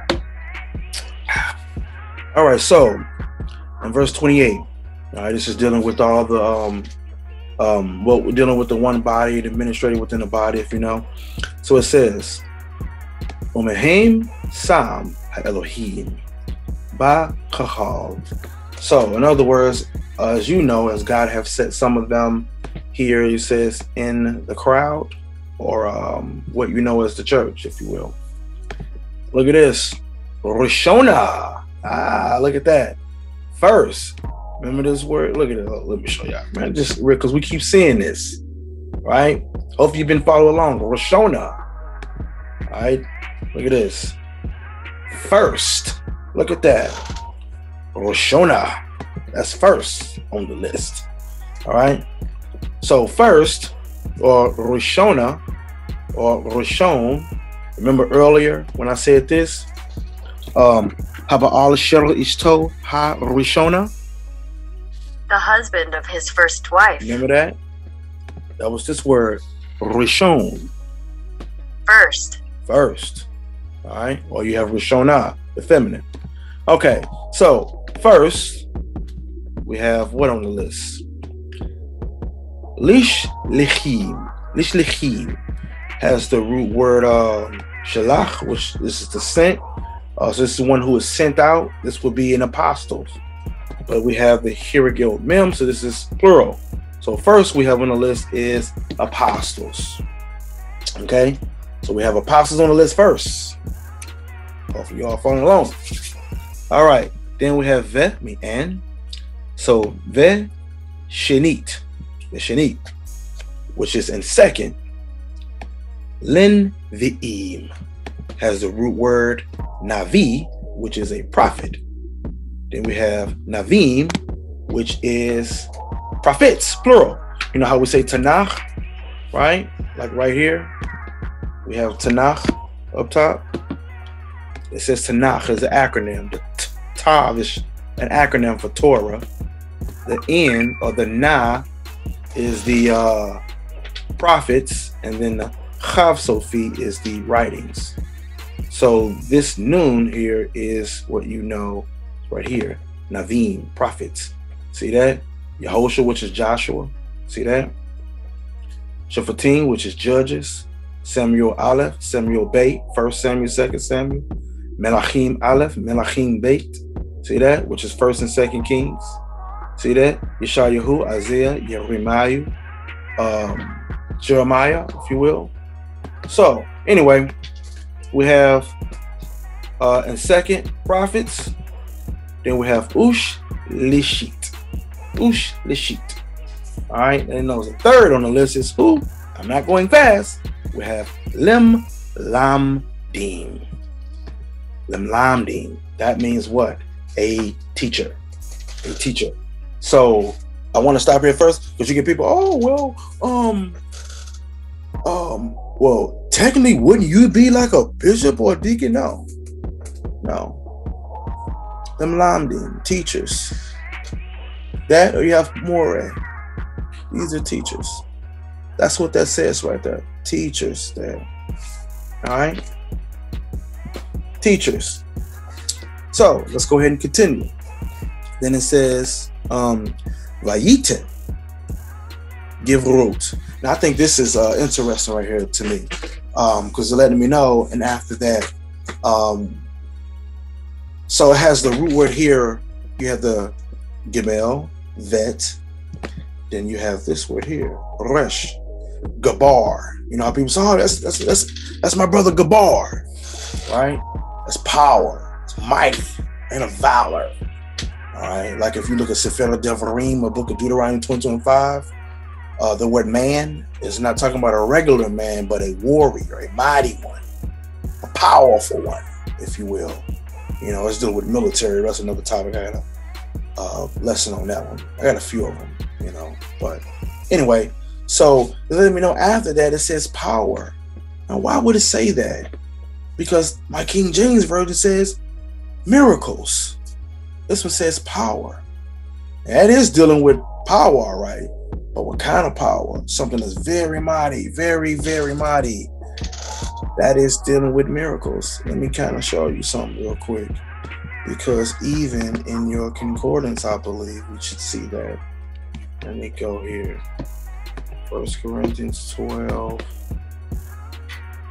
and 28. Oh, yeah, there we go. There you go, miracles. Click on miracles. Right? The strong definition rendered it as what? Force. That go power. Specifically miraculous. What? Power. See that? Abundance meaning power, strength. Look at this. Mighty, wonderful word. Something powerful, if you will. See that? So that's why it has that there. See that? Guess the translator wasn't inspired, you know, so they understood that. Those who know Hebrew, we understand that though. That is rendering power. Power. See that? So we got apostles, prophets, teachers, miracles, powers. See that? Af. We have Af, Mat, Note. Oh, actually, I gotta read that too. Har fuot. Letting us know that after that, we have the gifts of healing. Rapha. You know, like Raphael, healer of God? That's Rapha right there. The root word there. Ot is feminine plural. Healings. That's what that says right there. See that? Then we got the gifts of healings. Then we got the gifts of healings. Now what's next? Ut michot. That's interesting. Ut michot. Ut michot. What is that? So now we have ut michot. Vehan hagot.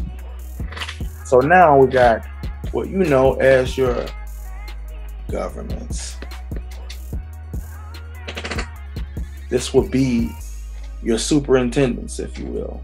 Another way to say that. Then we have Omini Leshinot. So in other words, you have a mixture of tongues, if you will. That's what that says right there.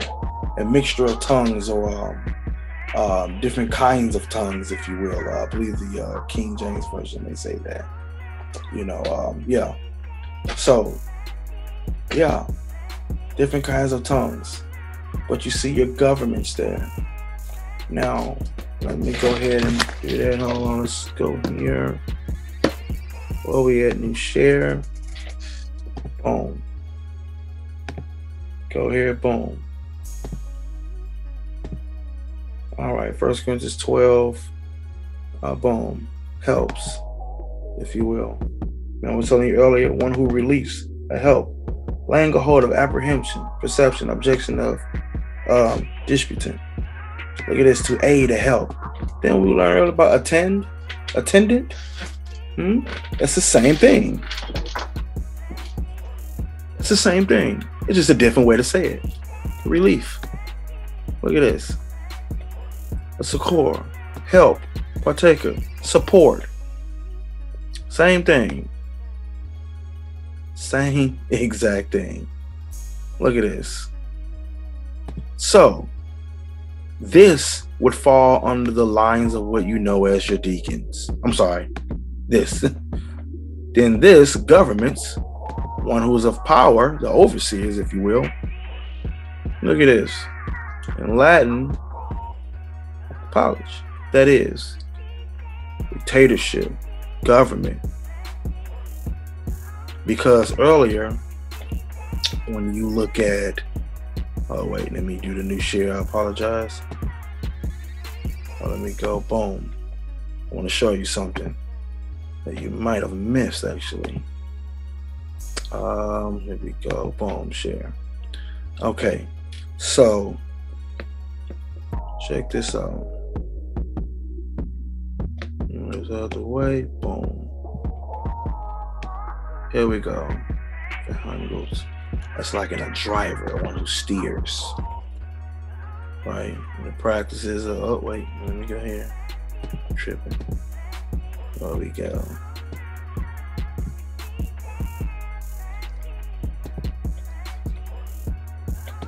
There go to your support. I want to show you that. And support, look at this. Assistant, aid, help. See that? Got your support. All right, so also, let's see, here we go. There we go. Vehan Hagot. All right. Check this out. As we have, this is dealing with one who's driving or steering. All right. And that's going to mean something. So obviously, it has the practices, but let's take this off and let's take let's take the off. And let's take the feminine plural ot off. Driver. See this? Driver. Why is that important? Why is that important? Watch this. Define steer. This is like one who's driving. Steer, like when you steering, right? The steering wheel says of a person who will guide or will control the movement. This is dealing with the governments. This is where you have your bishop, your overseer, if you will, of a vehicle, vessel, or aircraft. Let's give an example. But by example only, turning a wheel or operating a rudder. Just like when you operate a car, it drives, right? So, look at this. Guide, direct, right? Like a pilot as well. Guide, conduct, direct, lead, take, usher, escort, shepherd. Ooh, look at that. See that? So it's dealing with that in charge. All right. Now notice it's associated also with the ox. Those who know Hebrew, the aleph or the ah or the aleph, it's an ox. It means first, strength, leader, power. The controller, if you will. So steering is also associated with the ox as well. Those who know the Hebrew, that means something to us. But why am I bringing this up? Let's go and deal with this. Okay, so remember we have your governments, right? Governments, right? The dictatorship, right? Government. Look at this. Latin origins, look at that. To steer. To steer. Look at this right there. To steer. Down here, it says it's down here as well. To steer. That's a driver. See that? It's controlling a vehicle. It's you know, making the car move. It's making things happen. Who does that? A bishop. But everybody is not a bishop. Everybody's not qualified to be a bishop. Everybody don't desire to be a bishop, even if they wanted to be a bishop. See that? Just like when you look at this here, it says, are all apostles? We know the answer is no. Everybody in the church body is not an apostle, one who's sent. Are all prophets? We know the answer is no. Are all teachers? We know that answer is no. Everybody's not fit to teach as well. Are all workers of miracles, powers, as we learned earlier? We know the answer is no. Have all the gifts of healing? Can everybody do that in the church body? No. Do all speak with tongues? Do everybody speak with languages? No. Do all interpret, mean translate? No. You see that? But cover earnestly the best gifts, and I will show unto you a more excellent way. Like me when I get there. So understand that everybody is not a bishop or a deacon within the church body. Everybody is not a help or in a government part of the church. But notice that says to steer, right? Where is that? There we go. Boom. To steer. Dictatorship. To steer. That's what you got driving. In other words, when you saw that in the Hebrew text. So I get why that's there. Matter of fact, remember earlier we were in Numbers. Numbers chapter 3. Was it verse 32? Yeah, it says, and Eleazar, the son of Aharon and Aaron, the priest, shall be chief over the chief of the Levites. Remember that? And have what? The oversight of them to keep charge of the sanctuary. But that oversight, right? Look at this. Overseer. The role of overseer is to watch over. Look at this. Direct. That's the word for steering, right? Driving. Same thing. It's the same thing. Charge. Look at this. Governor. Didn't we just see earlier? Governments. Huh? Look at this. Oversight, care, custody, mustering, visitation, store. Oversight. Look at this. Let's go down. Shootah. To keep charge over. Ordering, oversight. Chiefly, an official. See that? Going to the root words. Boom. Look at this, guys. Oversight, overseer. This is the one who's driving. The person in the driver's seat, if you will. That's the one in charge. Think about it. You're driving a car. You're steering a car. Who's in charge? You. because you are controlling the movement.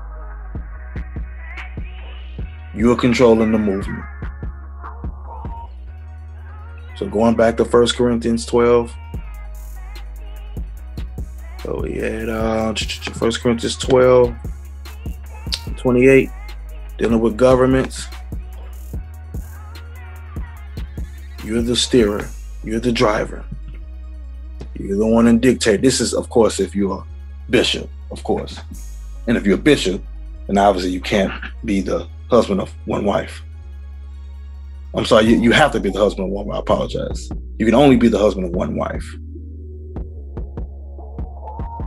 You can only be that. Only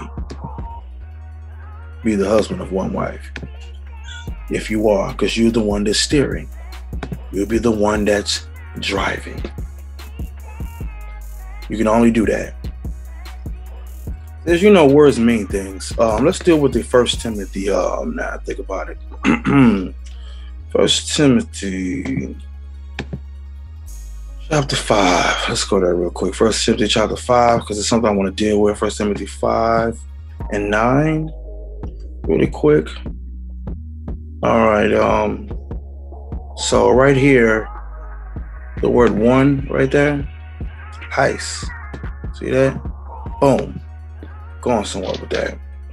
Let's go into the Hebrew text. So you see, James actually agreed with the actual Textus Receptus with that.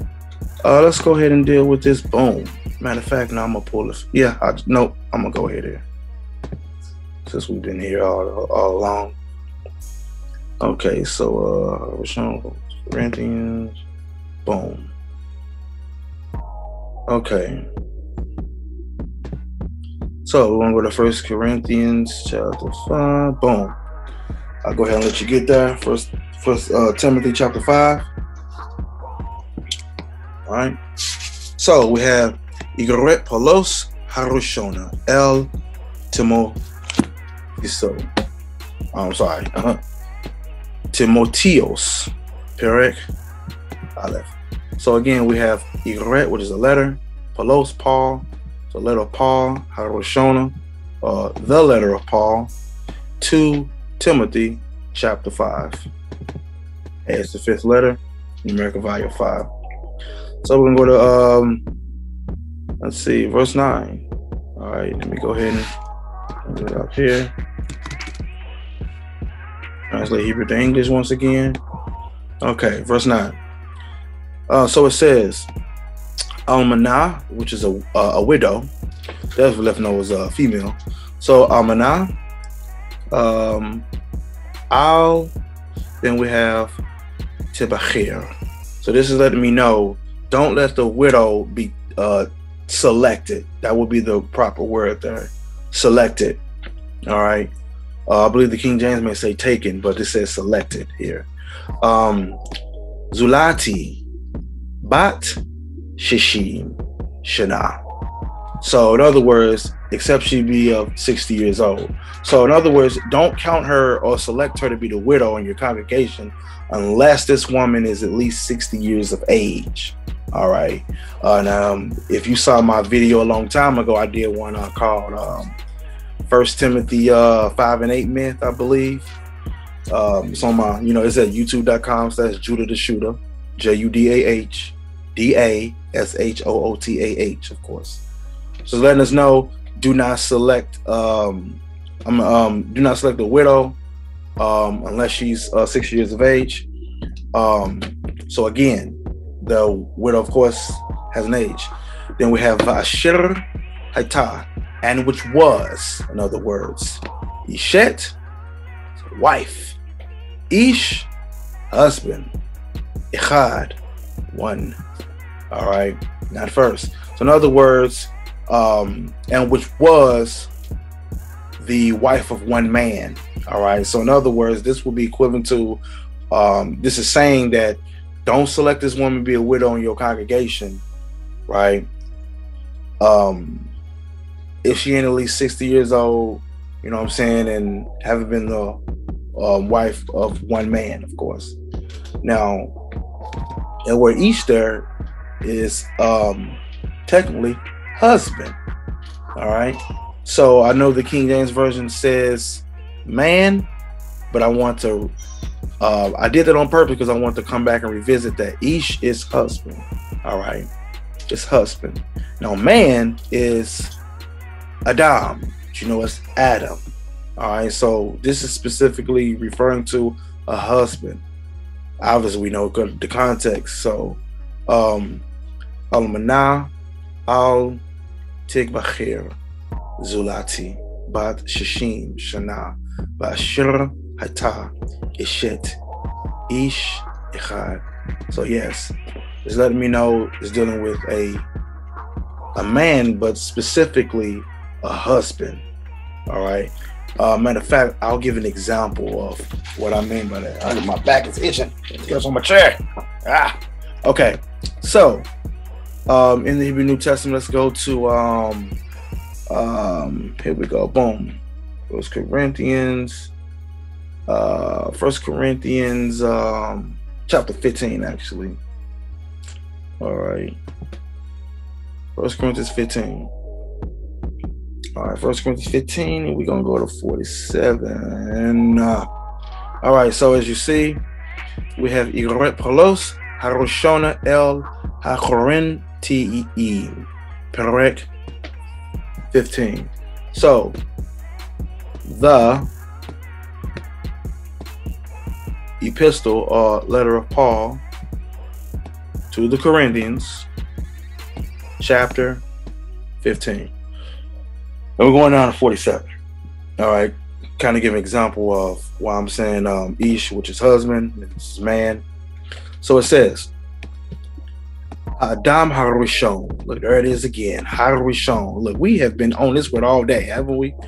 Rosh, remember that? Resh, Aleph, Shin. Rosh, head, top, first. Yes. So, Ha'adam Harishon min Ha'adama. Who share afar? This is interesting right here. Yeah, interesting. That's real interesting. Okay.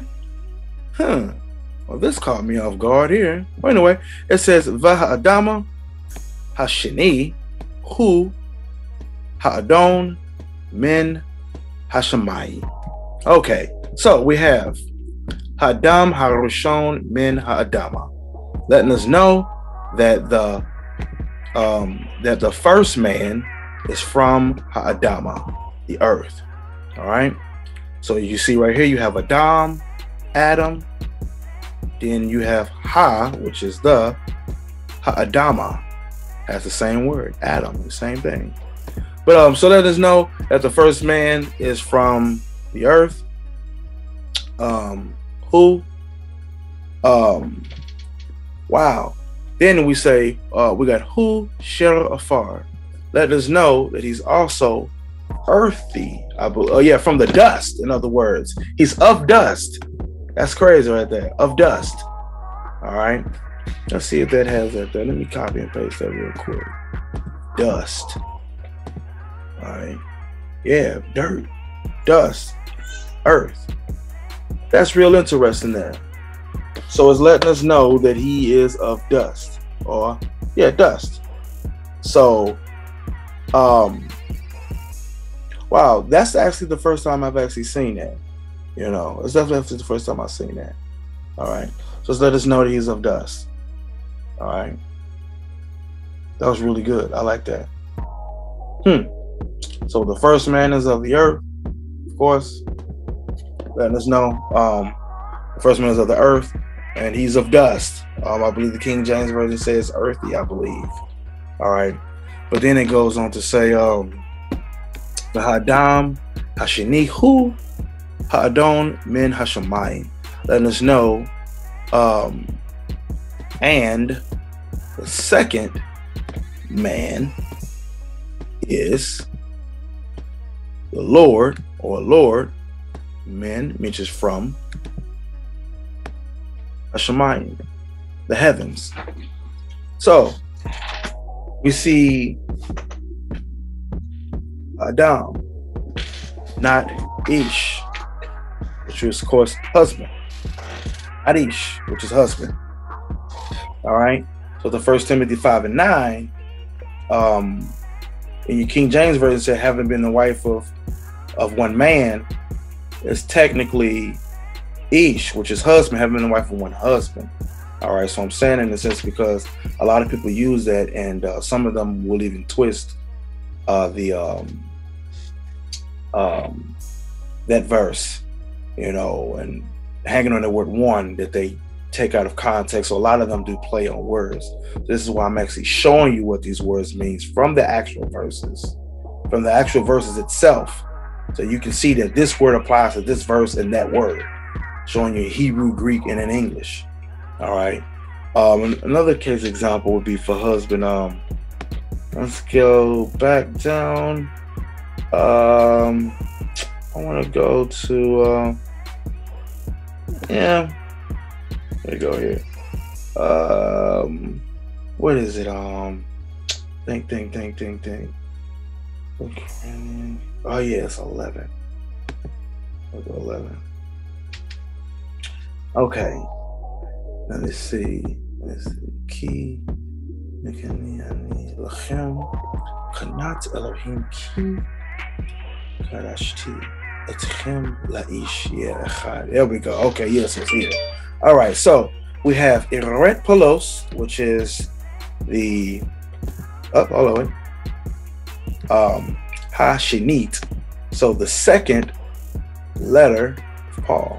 So once again, the second letter of Paul. El HaCorinthim, to the Corinthians. Perech chapter. This yod here is numerical value of 10. And this is Aleph, which is numerical value of 1. So this is chapter 11. All right, chapter 11. And verse 2 is what I was actually focused on here. So we have Ki, Mekane, Ani Lachem, Kenat Elohim, Ki, Kedashti, Et Kim. Here we go, Laish Echad. That's very interesting. I'm gonna continue. Lahamid Betula, or what you say about the Wala, that this is a virgin, ain't been touched. You get the people that twist the word virgin. I did a topic on this already. There's only young one of marriage bleach. That's another topic though. But anyway, about the Wala for your Lashawani Kodash or Betula Tehorah Livnei Ha Mashiach, Hamashiach, as you say, or Hamashiach. So, interesting. So I see right here, Laish Echad. Why am I dealing with that? Because guess what it says in the English Bible? Let me share. That's the word there. Boom. Okay, 1 Corinthians. Let me go there real quick. I'm sorry, 2 Corinthians. Come on, where you at? Oh, there we go. 2 Corinthians 11:2. Okay. Same thing. Laish Echad. Highlight that. Is it gonna let me highlight it? Yep, there we go. Boom. Why is that? Because it didn't say Adam or Adama. I'm sorry, Adam. So here it is. It says, for I'm jealous over you with godly jealousy, for I've espoused you to one husband. So you see that word husband there is a man, but it's the word ish, laish. See that? So remember, going back, this lamed here that I highlighted in blue, that means it can mean 2 or 4. All right, it's a prefix. So 2, go back. So 2, 1, ish, husband. All right, I'm showing you the word that's there. Echad. Remember earlier where I showed you that word? 1. It didn't mean first. Rishon. Didn't say that at all. Laish Echad. To one husband. To one husband. So these words mean things. Dealing back with the 1 Timothy 5 again. And 9. Amana al Tibachir. Tulati. Tulati bat shishi. Shana. Vashira Haita. Ishet. Ish. I gotta wear Ish again. For husband. Ichad. See that again? So it's letting us know, let not a widow be selected. See that? Look at that, boom. Except she's 60 years old, basically. Which was, after the King James version, there haven't been the wife of one husband. Wife of one husband. So showing you what words means, showing you in the Hebrew, showing you in the Greek. I definitely know and understand that when I go to 1 Timothy 3, dealing with things like the overseer of the congregation, of course, is a person that has an actual congregation, as we see in 1 Timothy 3. So this is somebody in the actual, what you call a building, a congregation, a crowd of people, if you will.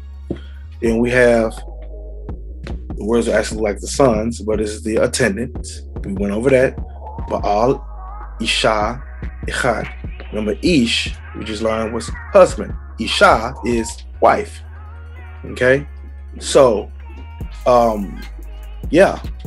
Nashim is wives, of course. Now, again, so a bishop or a deacon, part of a congregation, these bishops, is an overseer, oversight, right? He steers, he's the one in control. Call it a shot caller, as you call it. The deacon is the help. They running errands, they waiting tables, they're a waiter. You see what I'm saying? The modern is teaching, but the ancient, no. All right. The minister means to serve. All right. Not in the sense of in the job of teaching. Not at all. So they're not moreens or moray, which is a teacher or teacher. All right. So you have 1 Timothy again. So this is a true saying. If, there's an if. You don't have to be, but if a man desires, if he desires or want the job of a bishop, that's if. He desires the good work. Now we're going to the qualifications if you want to be that. A bishop then must be blameless. Then he must what? Be the husband of one wife. Think about it. That don't even make sense. He must be blameless, the husband of his first wife, village, and servant. No, not in that context. Not in that context. So here it is. A bishop then must be blameless, the husband of one wife. The husband of one wife. And again, let me go here.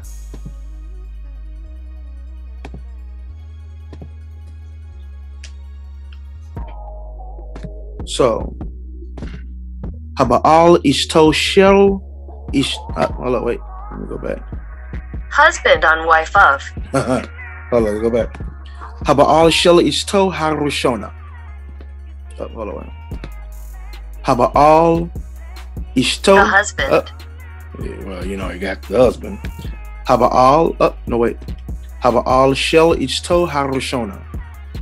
The husband of his first wife. Again, it should say that. It should say that. I even typed it out for you all. Get your Hebrew keyboard if you want. You can even get on. You can download on your phone as well, or you can download on your MacBook Pro. I don't know about other computers. Download eSword. It's the app I have. That's what you've been looking at. The eSword app. You've been watching my videos for years. You already know though. So. Again, 1 Timothy 3:2, dealing with the qualifications of a bishop. 1 Timothy 3:12, dealing with the qualifications of a deacon. And in Titus chapter 1, verse 4 through 6, or 4 on down, at least the 10 is dealing with your elders or your overseers. But in verse 6, that person was told, he told Titus to basically choose these men of this type of characteristics, and they had to only have one wife. and they have to have children as well. So they have to be family men, but at least they have to at least have children and have to be monogamous. But again, everybody don't qualify to be a bishop or an overseer. Everybody's job is not to teach. So brother, stop saying that. But I don't see you teaching. That ain't everybody's job. Everybody can be a moray or maureen. You get what I'm saying? So like what's that book of James chapter 4? Remember James 3:1, my brethren, be not many masters, knowing that you shall receive the greater condemnation. Right? You're gonna get it the worst. So look at this. Achai al yeyu rabin. Rabin. That's what you know as rabbi. Then it says mechem lemorim. Morim, what's that? Let me highlight that. Remember I said moray and maureen? Remember that earlier? Let's go ahead and go here. Boom. Boom. Teachers, tutors. See that? See that? It's malmad. Right? That's basically what we read in 1 Corinthians 12 earlier. Another way to say teacher. See that? Look at this right here. Boom. More. Morin. Look at this. Here go more. Right here. Let me highlight that. Boom. More. You hear people say more. Teacher. So everybody's not fit to be a more. Everybody not fit to be that. Everybody not fit to be a tutor, if you will. All right? But there's a difference between bishops, deacons, and then one who is a teacher, one who is an apostle. There's different administrations in the body, but again, the bishops and the deacon, this is talking about a person that has a congregation specifically. I showed you that in the Hebrew and I showed you that in English. Remember? Let me go back. Hold on, just in case you forgot. Let me show my screen. Boom. Just in case you forgot. All right, chapter 3, boom. All right, it meant Hakabar Ish is the true saying for man. All right, here we go. Oh, here we go. Let's see. Look at this. Right here. Let me accept that. Boom. Look at that. And the bishop of the congregation should. So here we go. And the bishop of the congregation. I'm sorry. And the bishop. I'm tripping. What I'm tripping. Of the congregation. And this is the word for should. Must. So, as you know, once again, that must was, boom. He had to be monogamous. Right? But going back, specifically, this bishop, right, and the bishop, right, he's over a what? There you go, testimony, certification. All right, I forgot I got it together. Sorry about that. And boom. And the bishop of the congregation. All right. Dealing with that. And well, we had English. There we go. 1 Timothy, boom. Chapter 3. Boom. So, in English, remember this qualification of overseer, once again, is letting us know this bishop had to be blameless, he had to be monogamous, he had to be vigilant, sober, of good behavior, given the hospitality to point to teach, not given to wine or striking, not greedy with the lucre, patient, can't be a brawler, not covetous, but it says one that ruleth well his own house. Rule. Right? Can't be a noodleback. Having his children in subjection with all gravity. But it says, for if a man know not how to rule his own house, how shall he take care of the church of God? Right? It's a congregation. Right?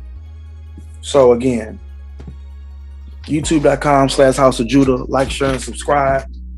Again, this is not a shot at anybody. I do know that some people disagree with that. And I'm okay with that, you know.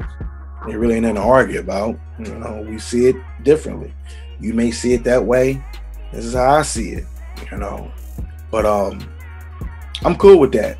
But I'm looking at it like, yo, when I'm looking at the text, the context, the Texas Receptus, you know, before the James Strong's, you know, and I look at all this stuff, you know what I'm saying, I draw a conclusion on what we're reading, and I'm seeing that, yo, if you over a congregation, you're an elder over a congregation, a bishop over a congregation, you ought to be monogamous.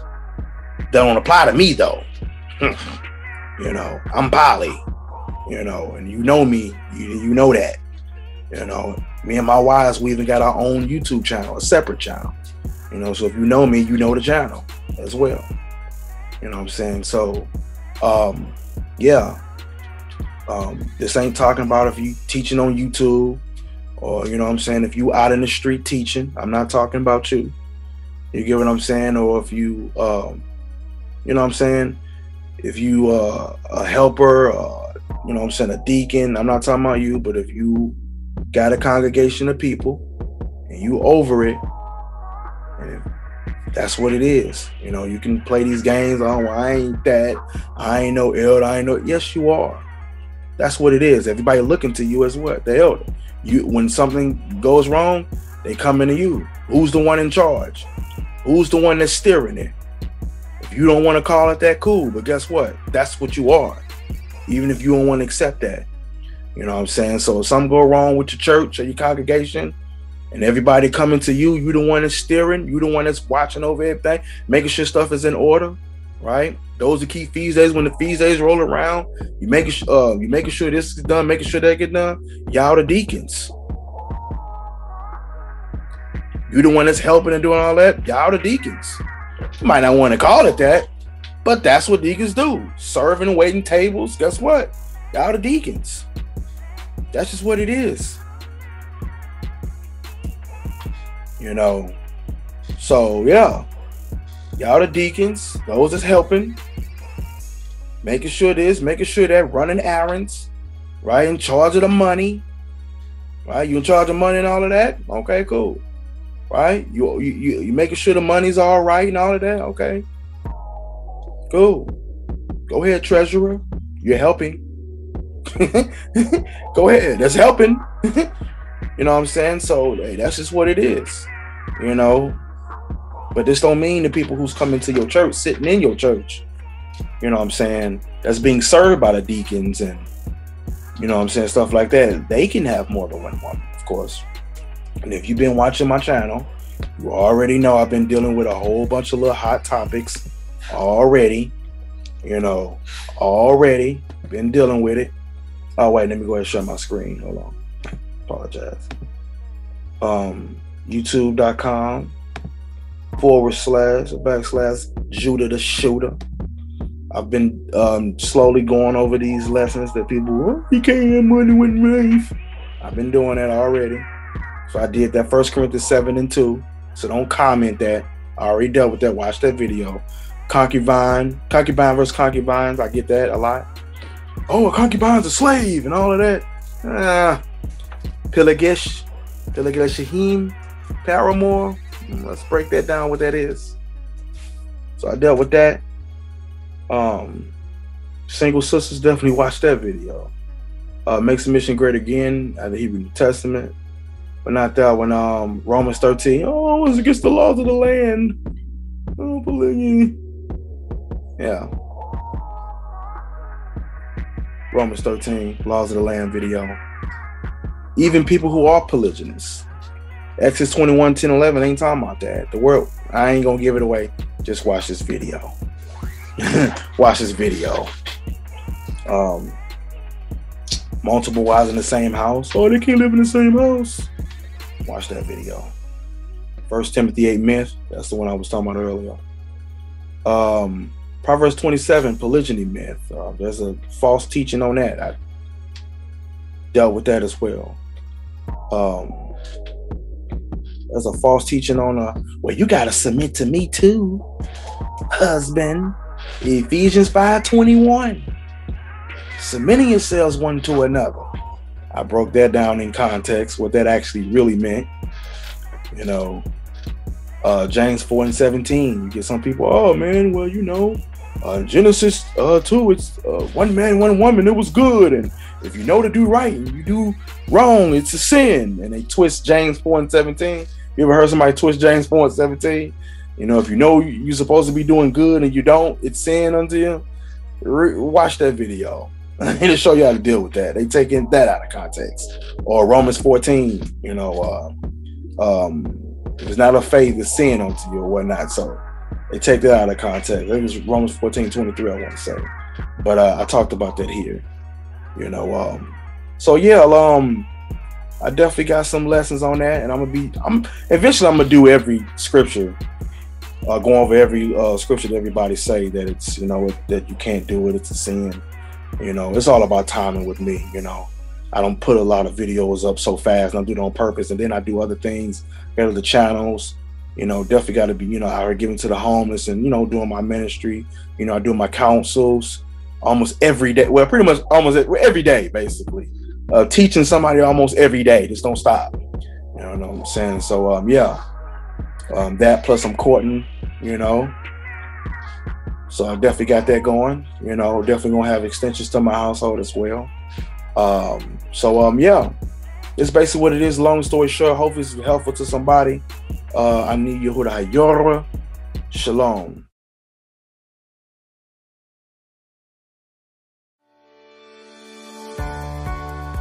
Hey you guys, we are the Trey Line Queens. I know everything's been kind of hectic dealing with this COVID-19 pandemic, but please don't let that discourage you guys from getting your credit straight.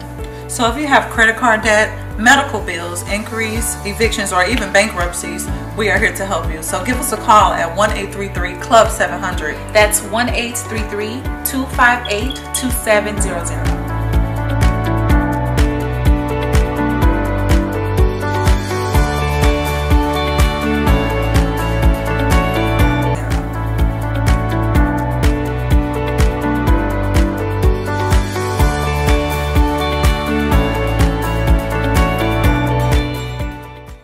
Mention 244 to receive a discount from Trey Line Queens.